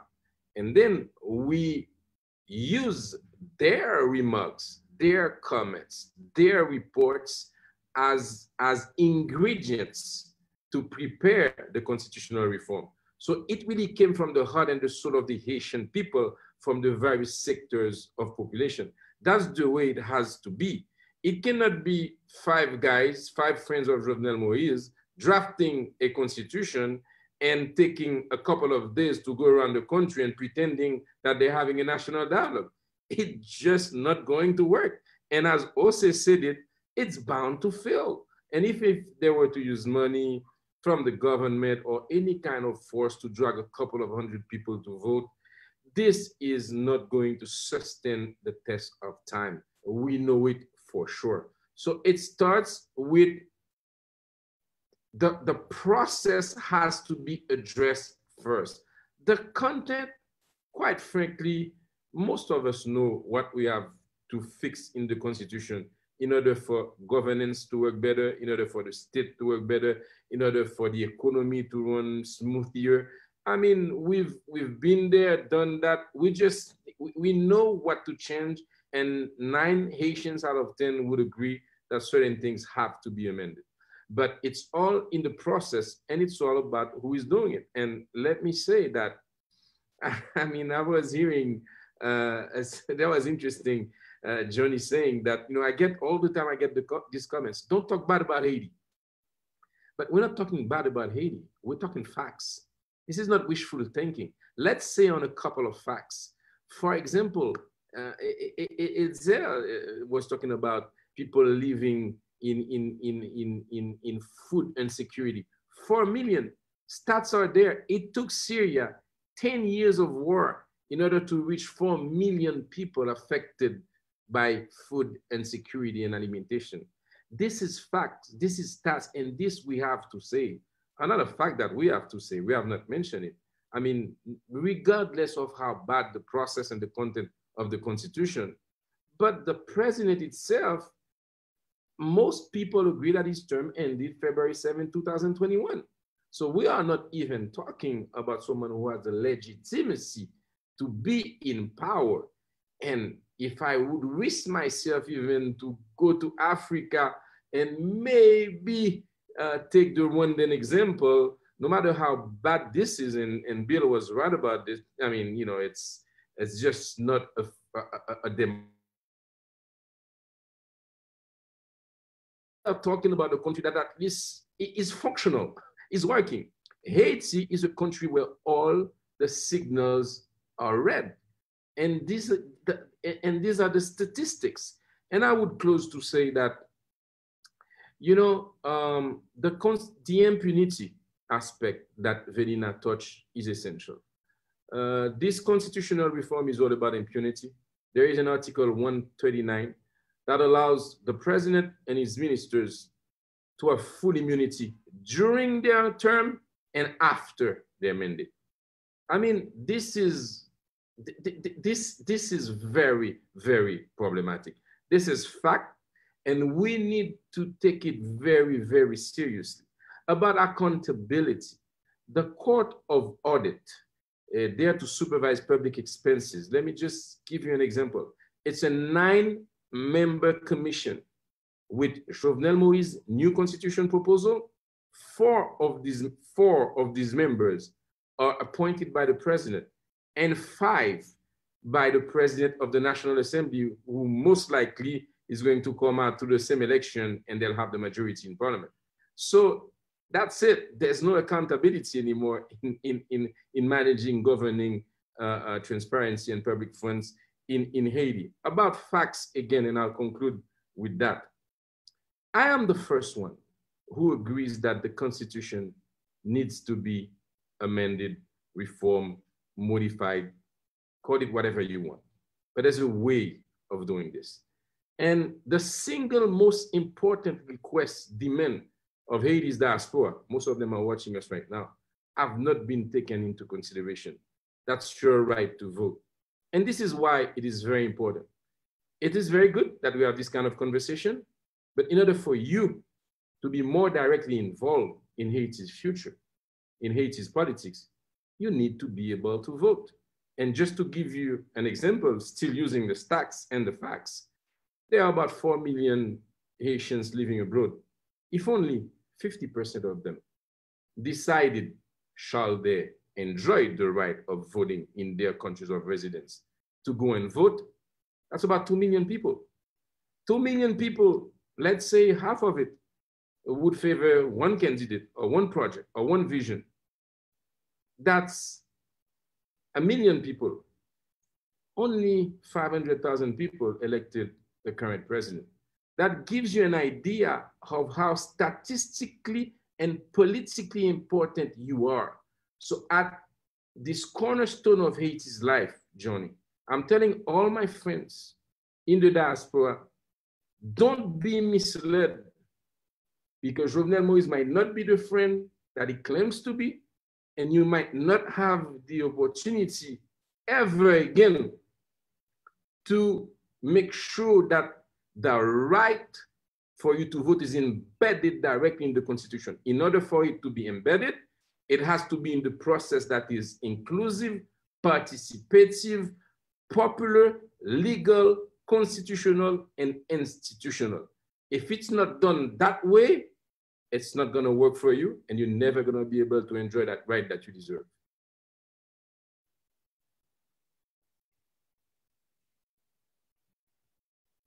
Thank you so much, Deputy. The two points I want to highlight. First, I know that we are at time, so we're probably going to be just a few minutes over. So I beg for your indulgence, because we have a few questions that I want to get in before we end, because I think they are really important. Deputy, two quick things from what you said. One is the paradox that exists. The very Constitution that says that it is illegal to use a referendum to change it, and that was in there for a reason, and the reason was because, as I said before, the Duvalier using it twice, the referendum twice, one to stay in power for life, the second to put his 19-year-old son in power. This is the Constitution that gives the president his legitimacy.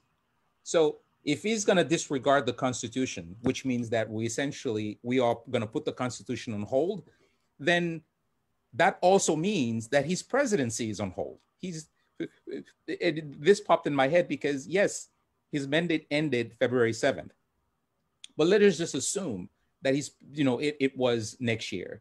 If he's putting this Constitution on hold because he's doing what he's doing now, that means he's no longer legitimate either, because the Constitution is on hold. It can't be both. You can't be half pregnant.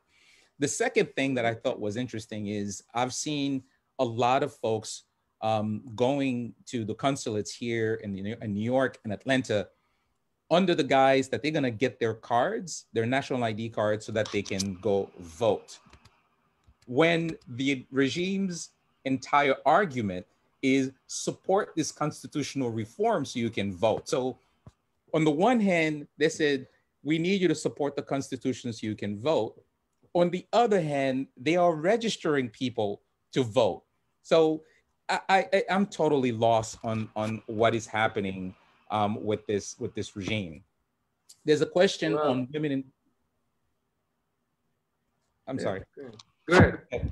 There's a question on women and girls, and in terms of a sort of a positive perspective, Madame Kleska, could you emphasize the prominent role that women and girls should play if there is to be a transitional government, or if there is to be a new government after election? What is how does that happen, and what role should women play in public life?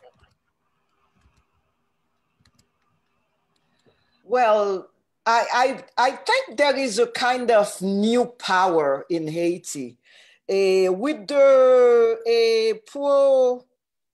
Petro-Caribe scandal and the movement that came from the Petro-Caribe scandal. Women are at the forefront of that movement. And I'm talking about women like Velina, who are at the forefront of that movement. And I call it the new political power. I've done some analysis and maybe I will write a little bit about that. But it is a very powerful movement that is driven in large part by women. And I think that is something extremely important that has not been seen in Haiti at any time. So this is something very different. You have millennials who have taken power in various organizations, whether it is in Port-au-Prince or in the provinces, and it came out of the accountability, corruption, anti-corruption movement. And that is something that we have to pay extreme attention to and look out, because these are extremely articulate women. These are women who have their university degrees, their lives, and mothers, whatever, but they are the new power, the new political power in Haiti. So I think one has to watch very carefully what is happening with that. Secondly, I think there is a total disgust, excuse me, Deputy Tardieu, but total disgust with the most, I would say most all of the deputies and the senators in the last parliament, so that we are asking for a new a political class. And that political class is there already. I mean, they are in power in civil society, and they're running various movements. So I think, once again, there is that demand, and there is the obvious handling of that political power. And then you have old hats like me who are there pushing and working, and sometimes mentoring, sometimes they ask me for advice, but they're doing extremely well. And I'm in awe of what they have done, what they have managed to organize in the last 3 years, etc. And then bottom line, 52% of the population.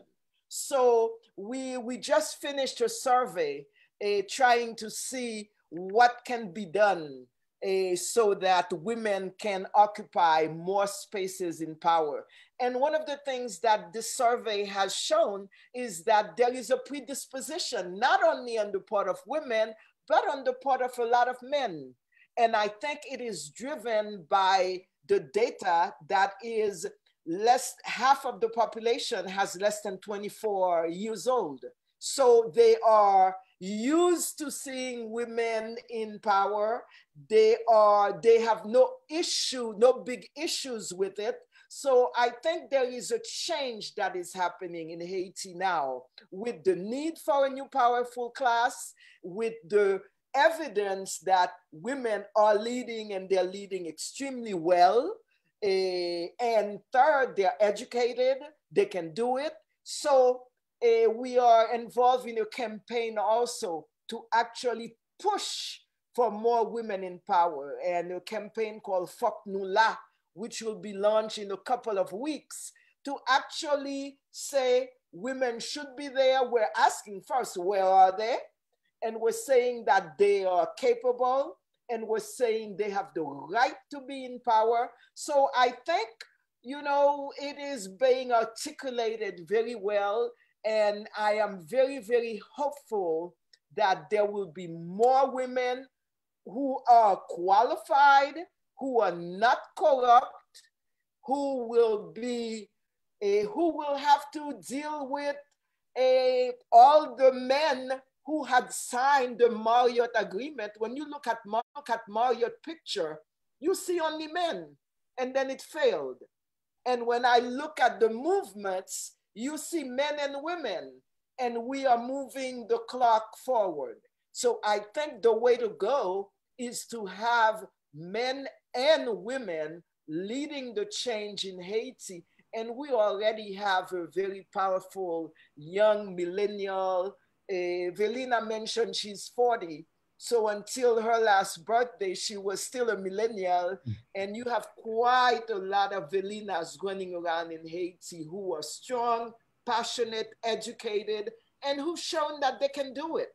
So I have no qualms, no worries that in the new Haiti, with social justice, with remove the apartheid, remove the exclusion, etc., that women will be a driving force of the new Haiti as we are in the movement to shape that new Haiti. Thank you. Johnny, if you allow me, like just 1 minute, if possible. Okay, go ahead. I would say to Monique, I totally agree with you, but I'd say let's be careful. Personally, I have written a book that's called Dans l'affaire du Parlement. So I know how crooked this parliament can be. So I know, I've been there. But let's not, there is the parliament as an institution, and there are people who serve in it. Maybe the wrong people have been serving in it, but let's make sure that it's still there, and let's not do like Jovenel Moïse and put it aside, because in the future, as you said, we want the Velina Charliers, the Edzeri Mills, and all of those folks, Jean Miller Beauvoir, and so many young, you said millenniums. Velina is still very, very young. She can serve as a senator. She can serve as a congressman. So the new Haiti you're talking about is about new people coming on board with new blood, new vision, and new ideas. Of course, we need that. So I agree with you. But we need to, along the way, we need to make sure that the institutions prevail. And one last thing about you being a little bit confused, Johnny. Of course, you have to be confused, because they're asking our friends in the diaspora to go and vote in consulate and embassies while they're not even on a list. They show up with their driver's license, they show up with their passports, they show up with their ID cards, and they're allowed to vote. And they are voting for a constitution that does not include any provision for them to vote in the future in presidential elections. So it's an imposture. It's a big problem, and I've been very vocal about it because I don't want history to judge me for not having won. My Haitian American friends, my friends in the diaspora, we have so many people living everywhere, in the Dominican Republic, in the Bahamas, in Paris, in Europe, in Central America. I think that they need to be very, very, very careful as of what's going on right now. Thank you, Deputy Tardio. And I think, I think I should also ask my friends, if you're gonna vote for this, have you read the 282 articles? I think, right? That's like 280 something, almost 300 articles. So basically, they want people to vote on 300 articles. Most people do not know. Most people haven't read. Most people won't understand it. And the minister who's in charge of elections, Mathias Pierre, gave an interview on CNN about a month ago in which he says, if we have 1 million people who vote for this, we're happy. Why? Because there's no minimum. So if 100 people go and vote for this thing, they'll be happy. So we need to be very careful. The next question that we had was for Madame Charlier. What is the role Haitian citizens, especially Haitian Americans in the diaspora could do to help end corruption in Haiti? First and foremost, when I answer that question, my friends in the diaspora are never very happy because I'm always very honest, and I'm going to tell you. For corruption and impunity to end in Haiti, we must first, each of us, Haitian Americans or Haitian in the diaspora living anywhere, we must acknowledge and we must agree that we are part of the problem. What do you see when you come to Haiti? Anybody traveling to Canada or the States, they follow the lines, they follow the rules, they're very polite, and they just, go by the book. As soon as the plane lands in Haiti, it is chaos. That very bad attitude about saying, oh, this is my country, I can do whatever I want. That bad attitude set the tone for corruption and impunity.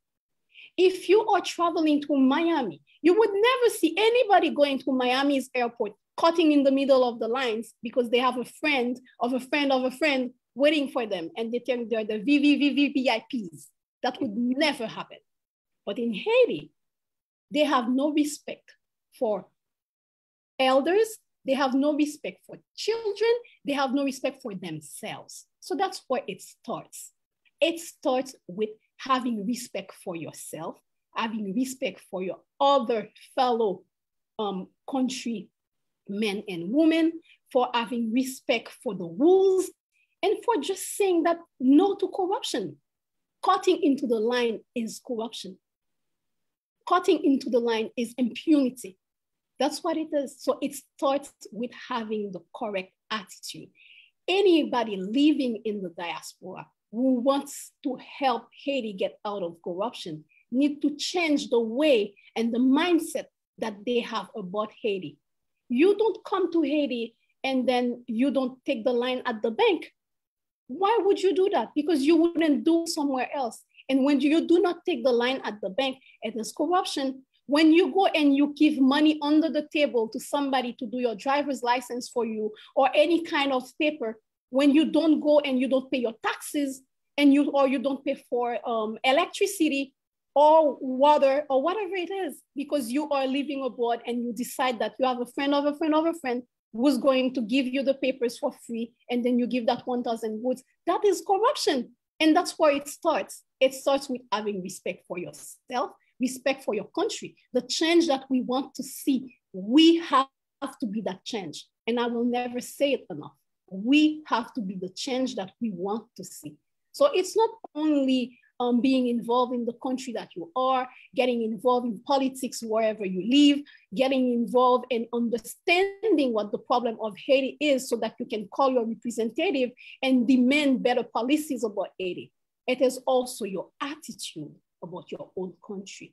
If you are proud of Haiti, if you're proud of following the rules, then you will be seeing the change because you will be the vector of that change. But for as long as in your mind, Haiti is some kind of garbage where you can do whatever it is that you want, the reign of impunity will continue and we will not see justice, because that's what justice is about.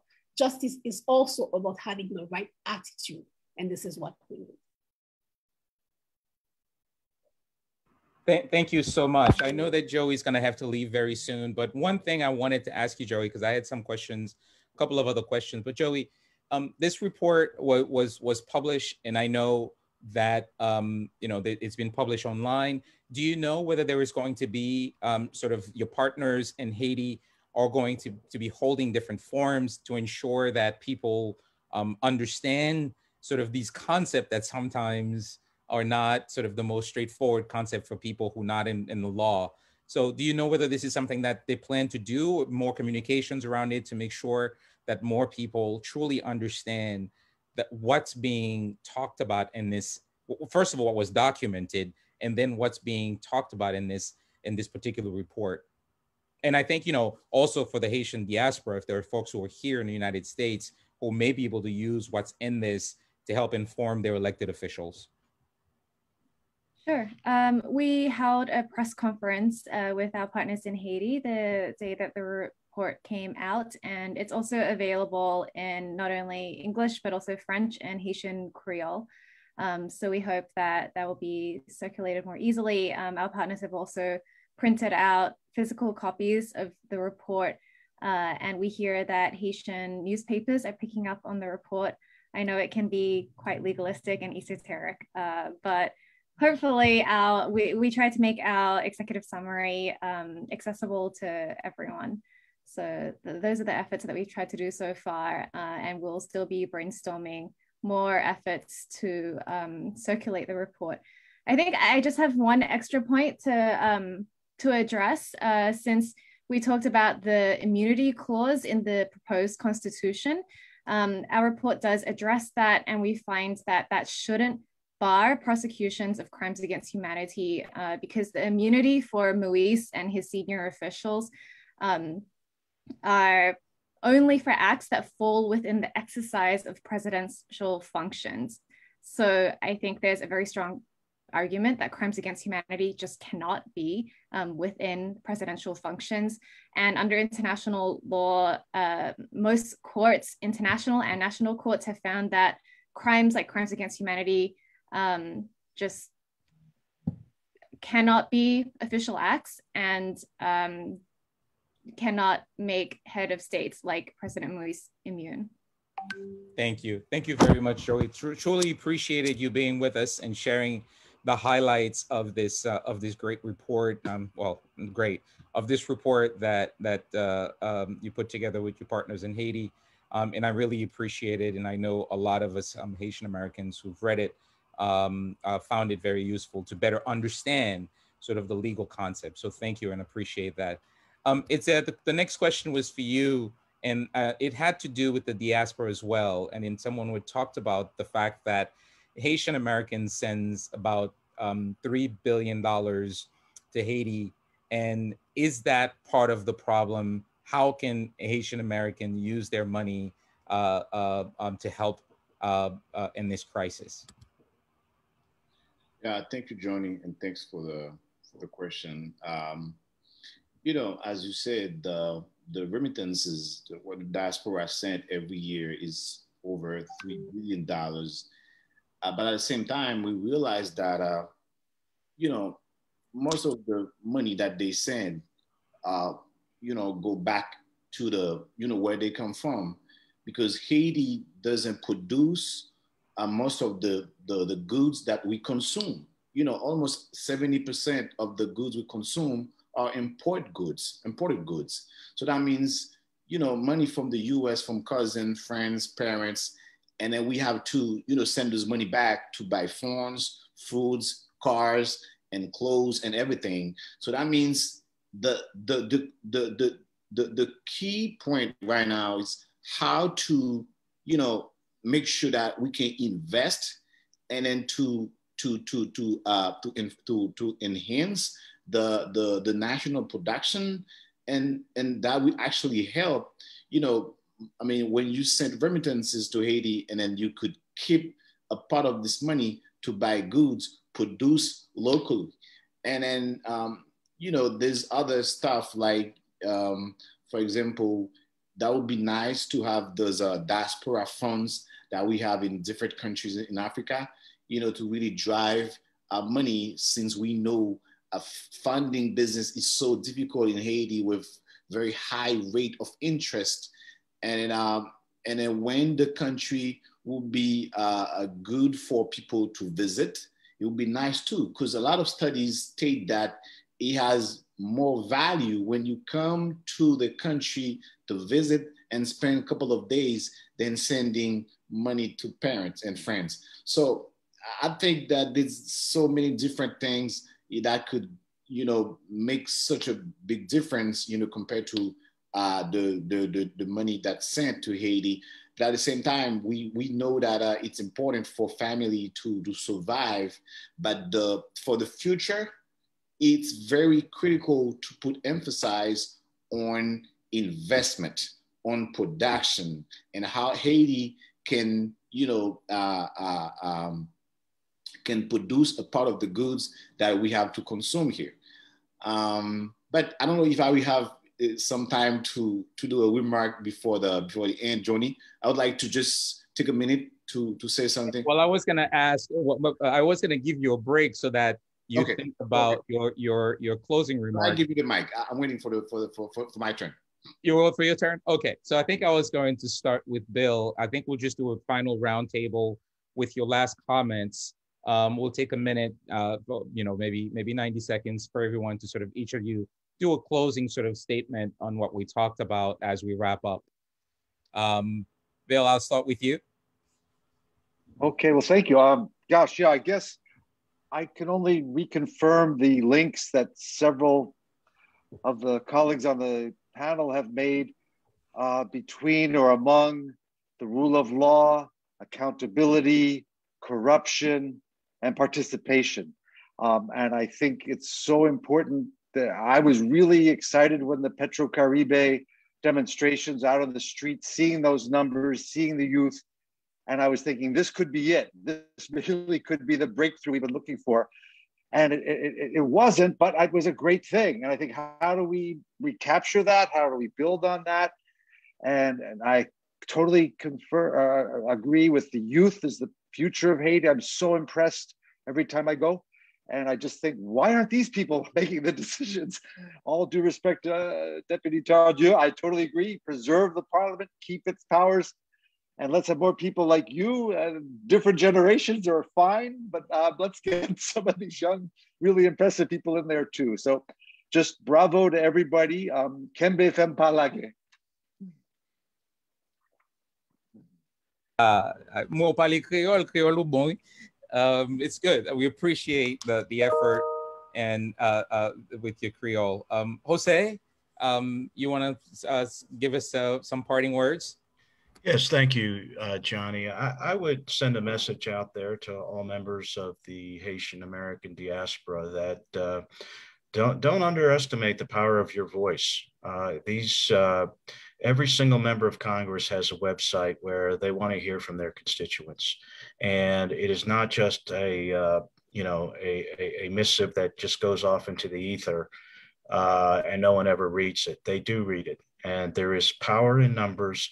And do not hesitate to contact your local representative. The other thing is that is on the side of the Haitian people in this crisis is that this is not a partisan issue in Washington. Anybody who saw and that's saying something in Washington of today. Anybody who saw the hearing from last March saw both Democrats and Republicans expressing great concern about the direction of events in Haiti. And so that puts the wind at your backs. And I would just recommend to all Haitian Americans, keep that pipeline, that channel open to your local representative, because people are listening. And that's what we need to start moving U.S. policy in a more positive direction for the Haitian people. Thank you so much, Jose. Deputy Tardieu.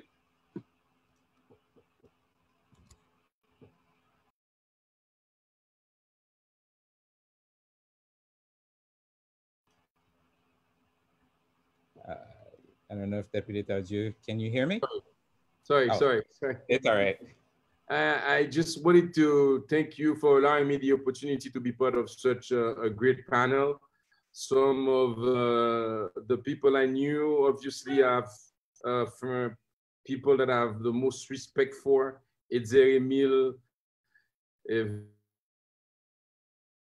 connecting us. I mean, even in Haiti, not often do we have bridges because, we live a very, very bad situation. We're at 6 p.m. at night, everybody's staying home, and there's no room really for meeting and exchanges. So that allowed me to have a great conversation. Obviously, when I hear Bill and Jose, we have friends. We have foreign friends who really deeply like Haiti. You can tell they care. You can tell they have a passion, and they know the country. We thank them for their interest. And obviously, Johnny, thank you. You've done a great job. And I think we should also mention all of those who made this possible. I mean, I was very impressed with the list of institutional partners of this conversation. I mean, not the least, Harvard University, Harvard School, my alma mater, of course, and the Lowenstein International Human Rights Clinic, Yale Law School, the Global Justice Clinic, the Medgar Evers College, Caribbean Research Center. All of these institutions are highly recognized and renowned around the world. That means there's an interest on Haiti. And I will simply say, just following on the footstep of Jose, never estimate the power of your involvement, of your engagement to make things change. So everyone has a voice and can make it heard through social media, through their participation in forums like that, or through simply being an engaged citizen. Thank you very much for the invitation. It was a great conversation. Thank you, Deputy. Madame Kleska? Thank you very much. I want to repeat how honored I was to be invited, and very humbled also to be in such a great company. And I think my message is to the diaspora to understand the larger context of the crisis, and to know that Haitians in Haiti no longer want to live in a kind of apartheid society. And as the world is moving towards 2021, 2022, and looking at the social agenda of the Joe Biden, ours is not as ambitious, but there we have a social agenda also, so that Haiti can move towards the 21st century. And when they come and visit, they want to have health care. They want to be able to enjoy the same things. I mean, could you imagine Haiti if they want to retire? Then what do you need when you want to retire? You want peace of mind, you want good health care, and you want to make sure that your children can visit. So, you know, the whole thing is about making Haiti a better place for Haitians to live, and for the diaspora to invest also, and to come help in terms of human resources bank, all the expertise that they have. So it behooves them to really put their mouths where their money is, because their money is already being invested in Haiti with the remittances. So the idea then is to really call their congressmen, call their congresswomen, so that they can make their voices heard, make those changes so that the Biden administration can not only take the right actions, but also recognize our sovereignty. And I think that is one issue that is important, because what we want now is to act on those things like healthcare, childcare, education, etc. And I think it is important. That is an important agenda to move Haiti into the 21st century. So we want that sovereignty that can bring us towards that 21st century. And that's what we ask, that we be respected, that our wish, our demands be respected. So that is, and they can help us, the diaspora can actually help us move that agenda forward. We count on them. Thank you. Thank you so much. Monsieur Emile. Yes. Thank you, Johnny. Thank you. Every single organization and institutions actually get together to bring this, and thanks for every single panelist, and it was a great conversation. I just wanted to follow up a little bit with this question regarding money sent by the diaspora, to remind the diaspora they have so much power, and the future of this country is in their hands.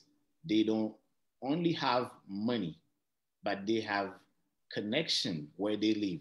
And plus, and the more important thing, they have the competences that we need to rebuild this country. You know, World Bank said that 84% of Haitians who have a degree, master, or PhD live abroad. So that means the people we need with competences, most of them don't live in the country. We need them back, but not in this situation where the country is governed by gang or gang related. We need to create the good environment for them to come back, not only to invest, but only to also to use the competencies that they have, and they contact the connection that they have where they live, to bring back to make the economy work and to make the country move forward, as I see in Asia where I study. But I want to close this conversation, to say that politics is deciding in all lives. So Don't let people who are not prepared, with no vision, no interest in this country, to decide for us in the future. It happened, but it shouldn't happen. Politics should start to focus on people, not on personal or group interests. The change is possible, the change is urgent, and the change will happen. I don't want people to think that we're so pessimistic when I talk about facts, economy, budget deficit, trade deficit, or negative growth rate. I mean, because we believe that the change can happen and the change will happen. I live in Haiti and I decide to stay in Haiti because I want to be a part of this change process. Even the risks are really high. No security, no justice. But we're still fighting. We're fighting for a cause. We're fighting for our kids. We're fighting for our future. Thank you very much. Thank you. Madame Charlier?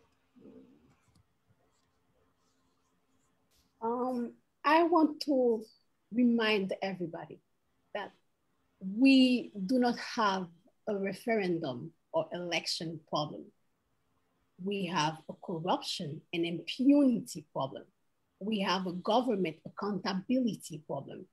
Haitian, the people, we never took the streets to ask for a new constitution. We took the streets to ask for justice, to ask for government accountability, to ask for the end of corruption, to ask for impunity to stop.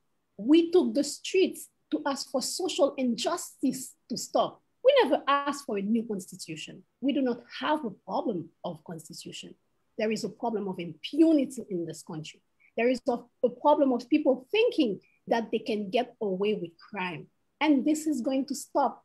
So I am warning you that we will not stop fighting until justice is served. And I want to thank all of you guys, especially you taking the time to talk to us. I want to thank you because you are allowing us, Haitians, to give a voice to the voiceless. And this is needed. Thank you. Thank you. And we have a congressman who's going to say a few words. Sam. Merci en pile pour inviter me parler un petit temps. Hi, I'm Congressman Andy Levin, and I represent Michigan's 9th District. I'm so thrilled to talk to you briefly today at a truly critical moment for democracy and human rights in Haiti. I am so worried about the situation in Haiti, a country I've felt deeply connected to for more than 4 decades. I first went to Haiti as a college student in one of the between semester periods.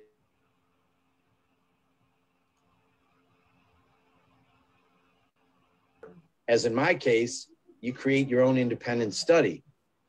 I traveled throughout Haiti looking at the work of USAID.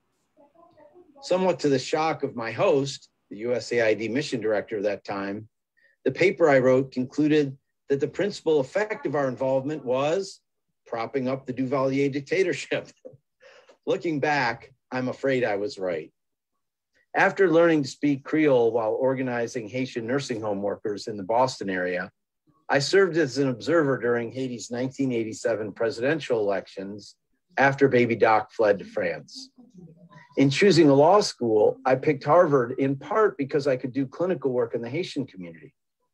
I figured I would do tenants' rights work or something.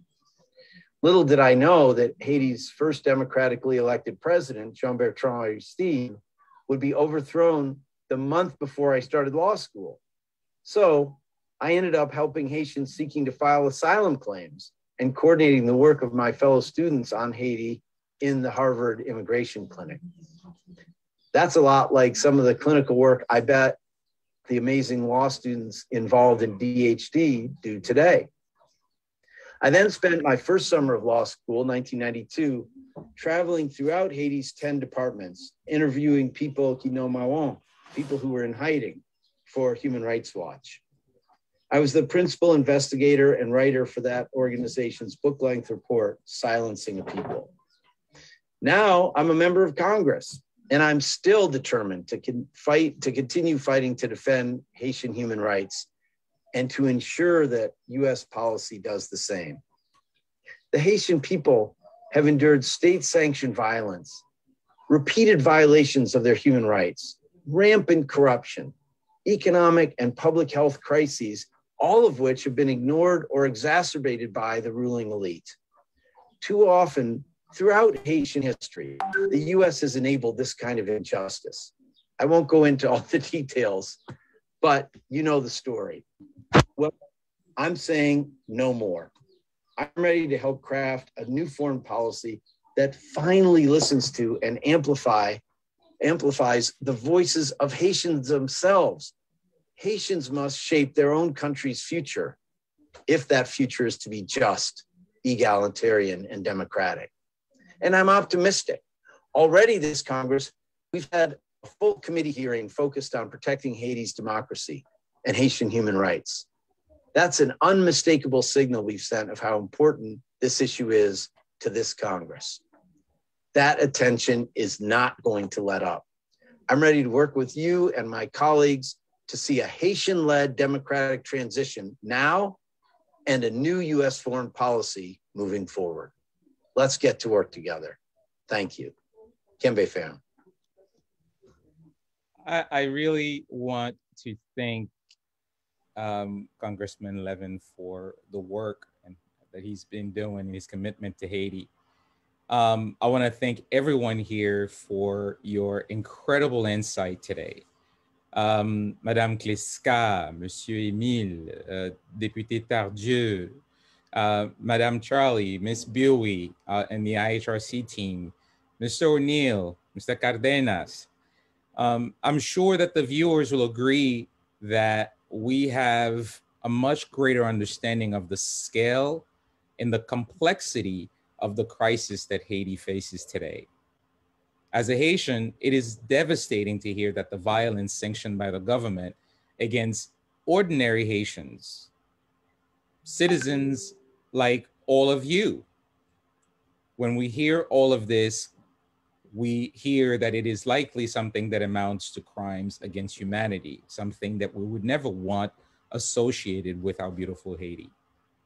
Up until now, the international community has become fixated on this constitutional reform, particularly the BNU, United Nations. UNDP is printing out the paperwork for the documentation for the Haitian government, and their focus on elections as a solution. Yet, it is clear from the evidence presented today that such reforms cannot be credible, and certainly cannot be credible in the current context of state corruption and authoritarian repression. So you watch this today, what are we asking? We ask that everyone that had watched this today, this conversation, to help Mettez Ensemble to end the crisis.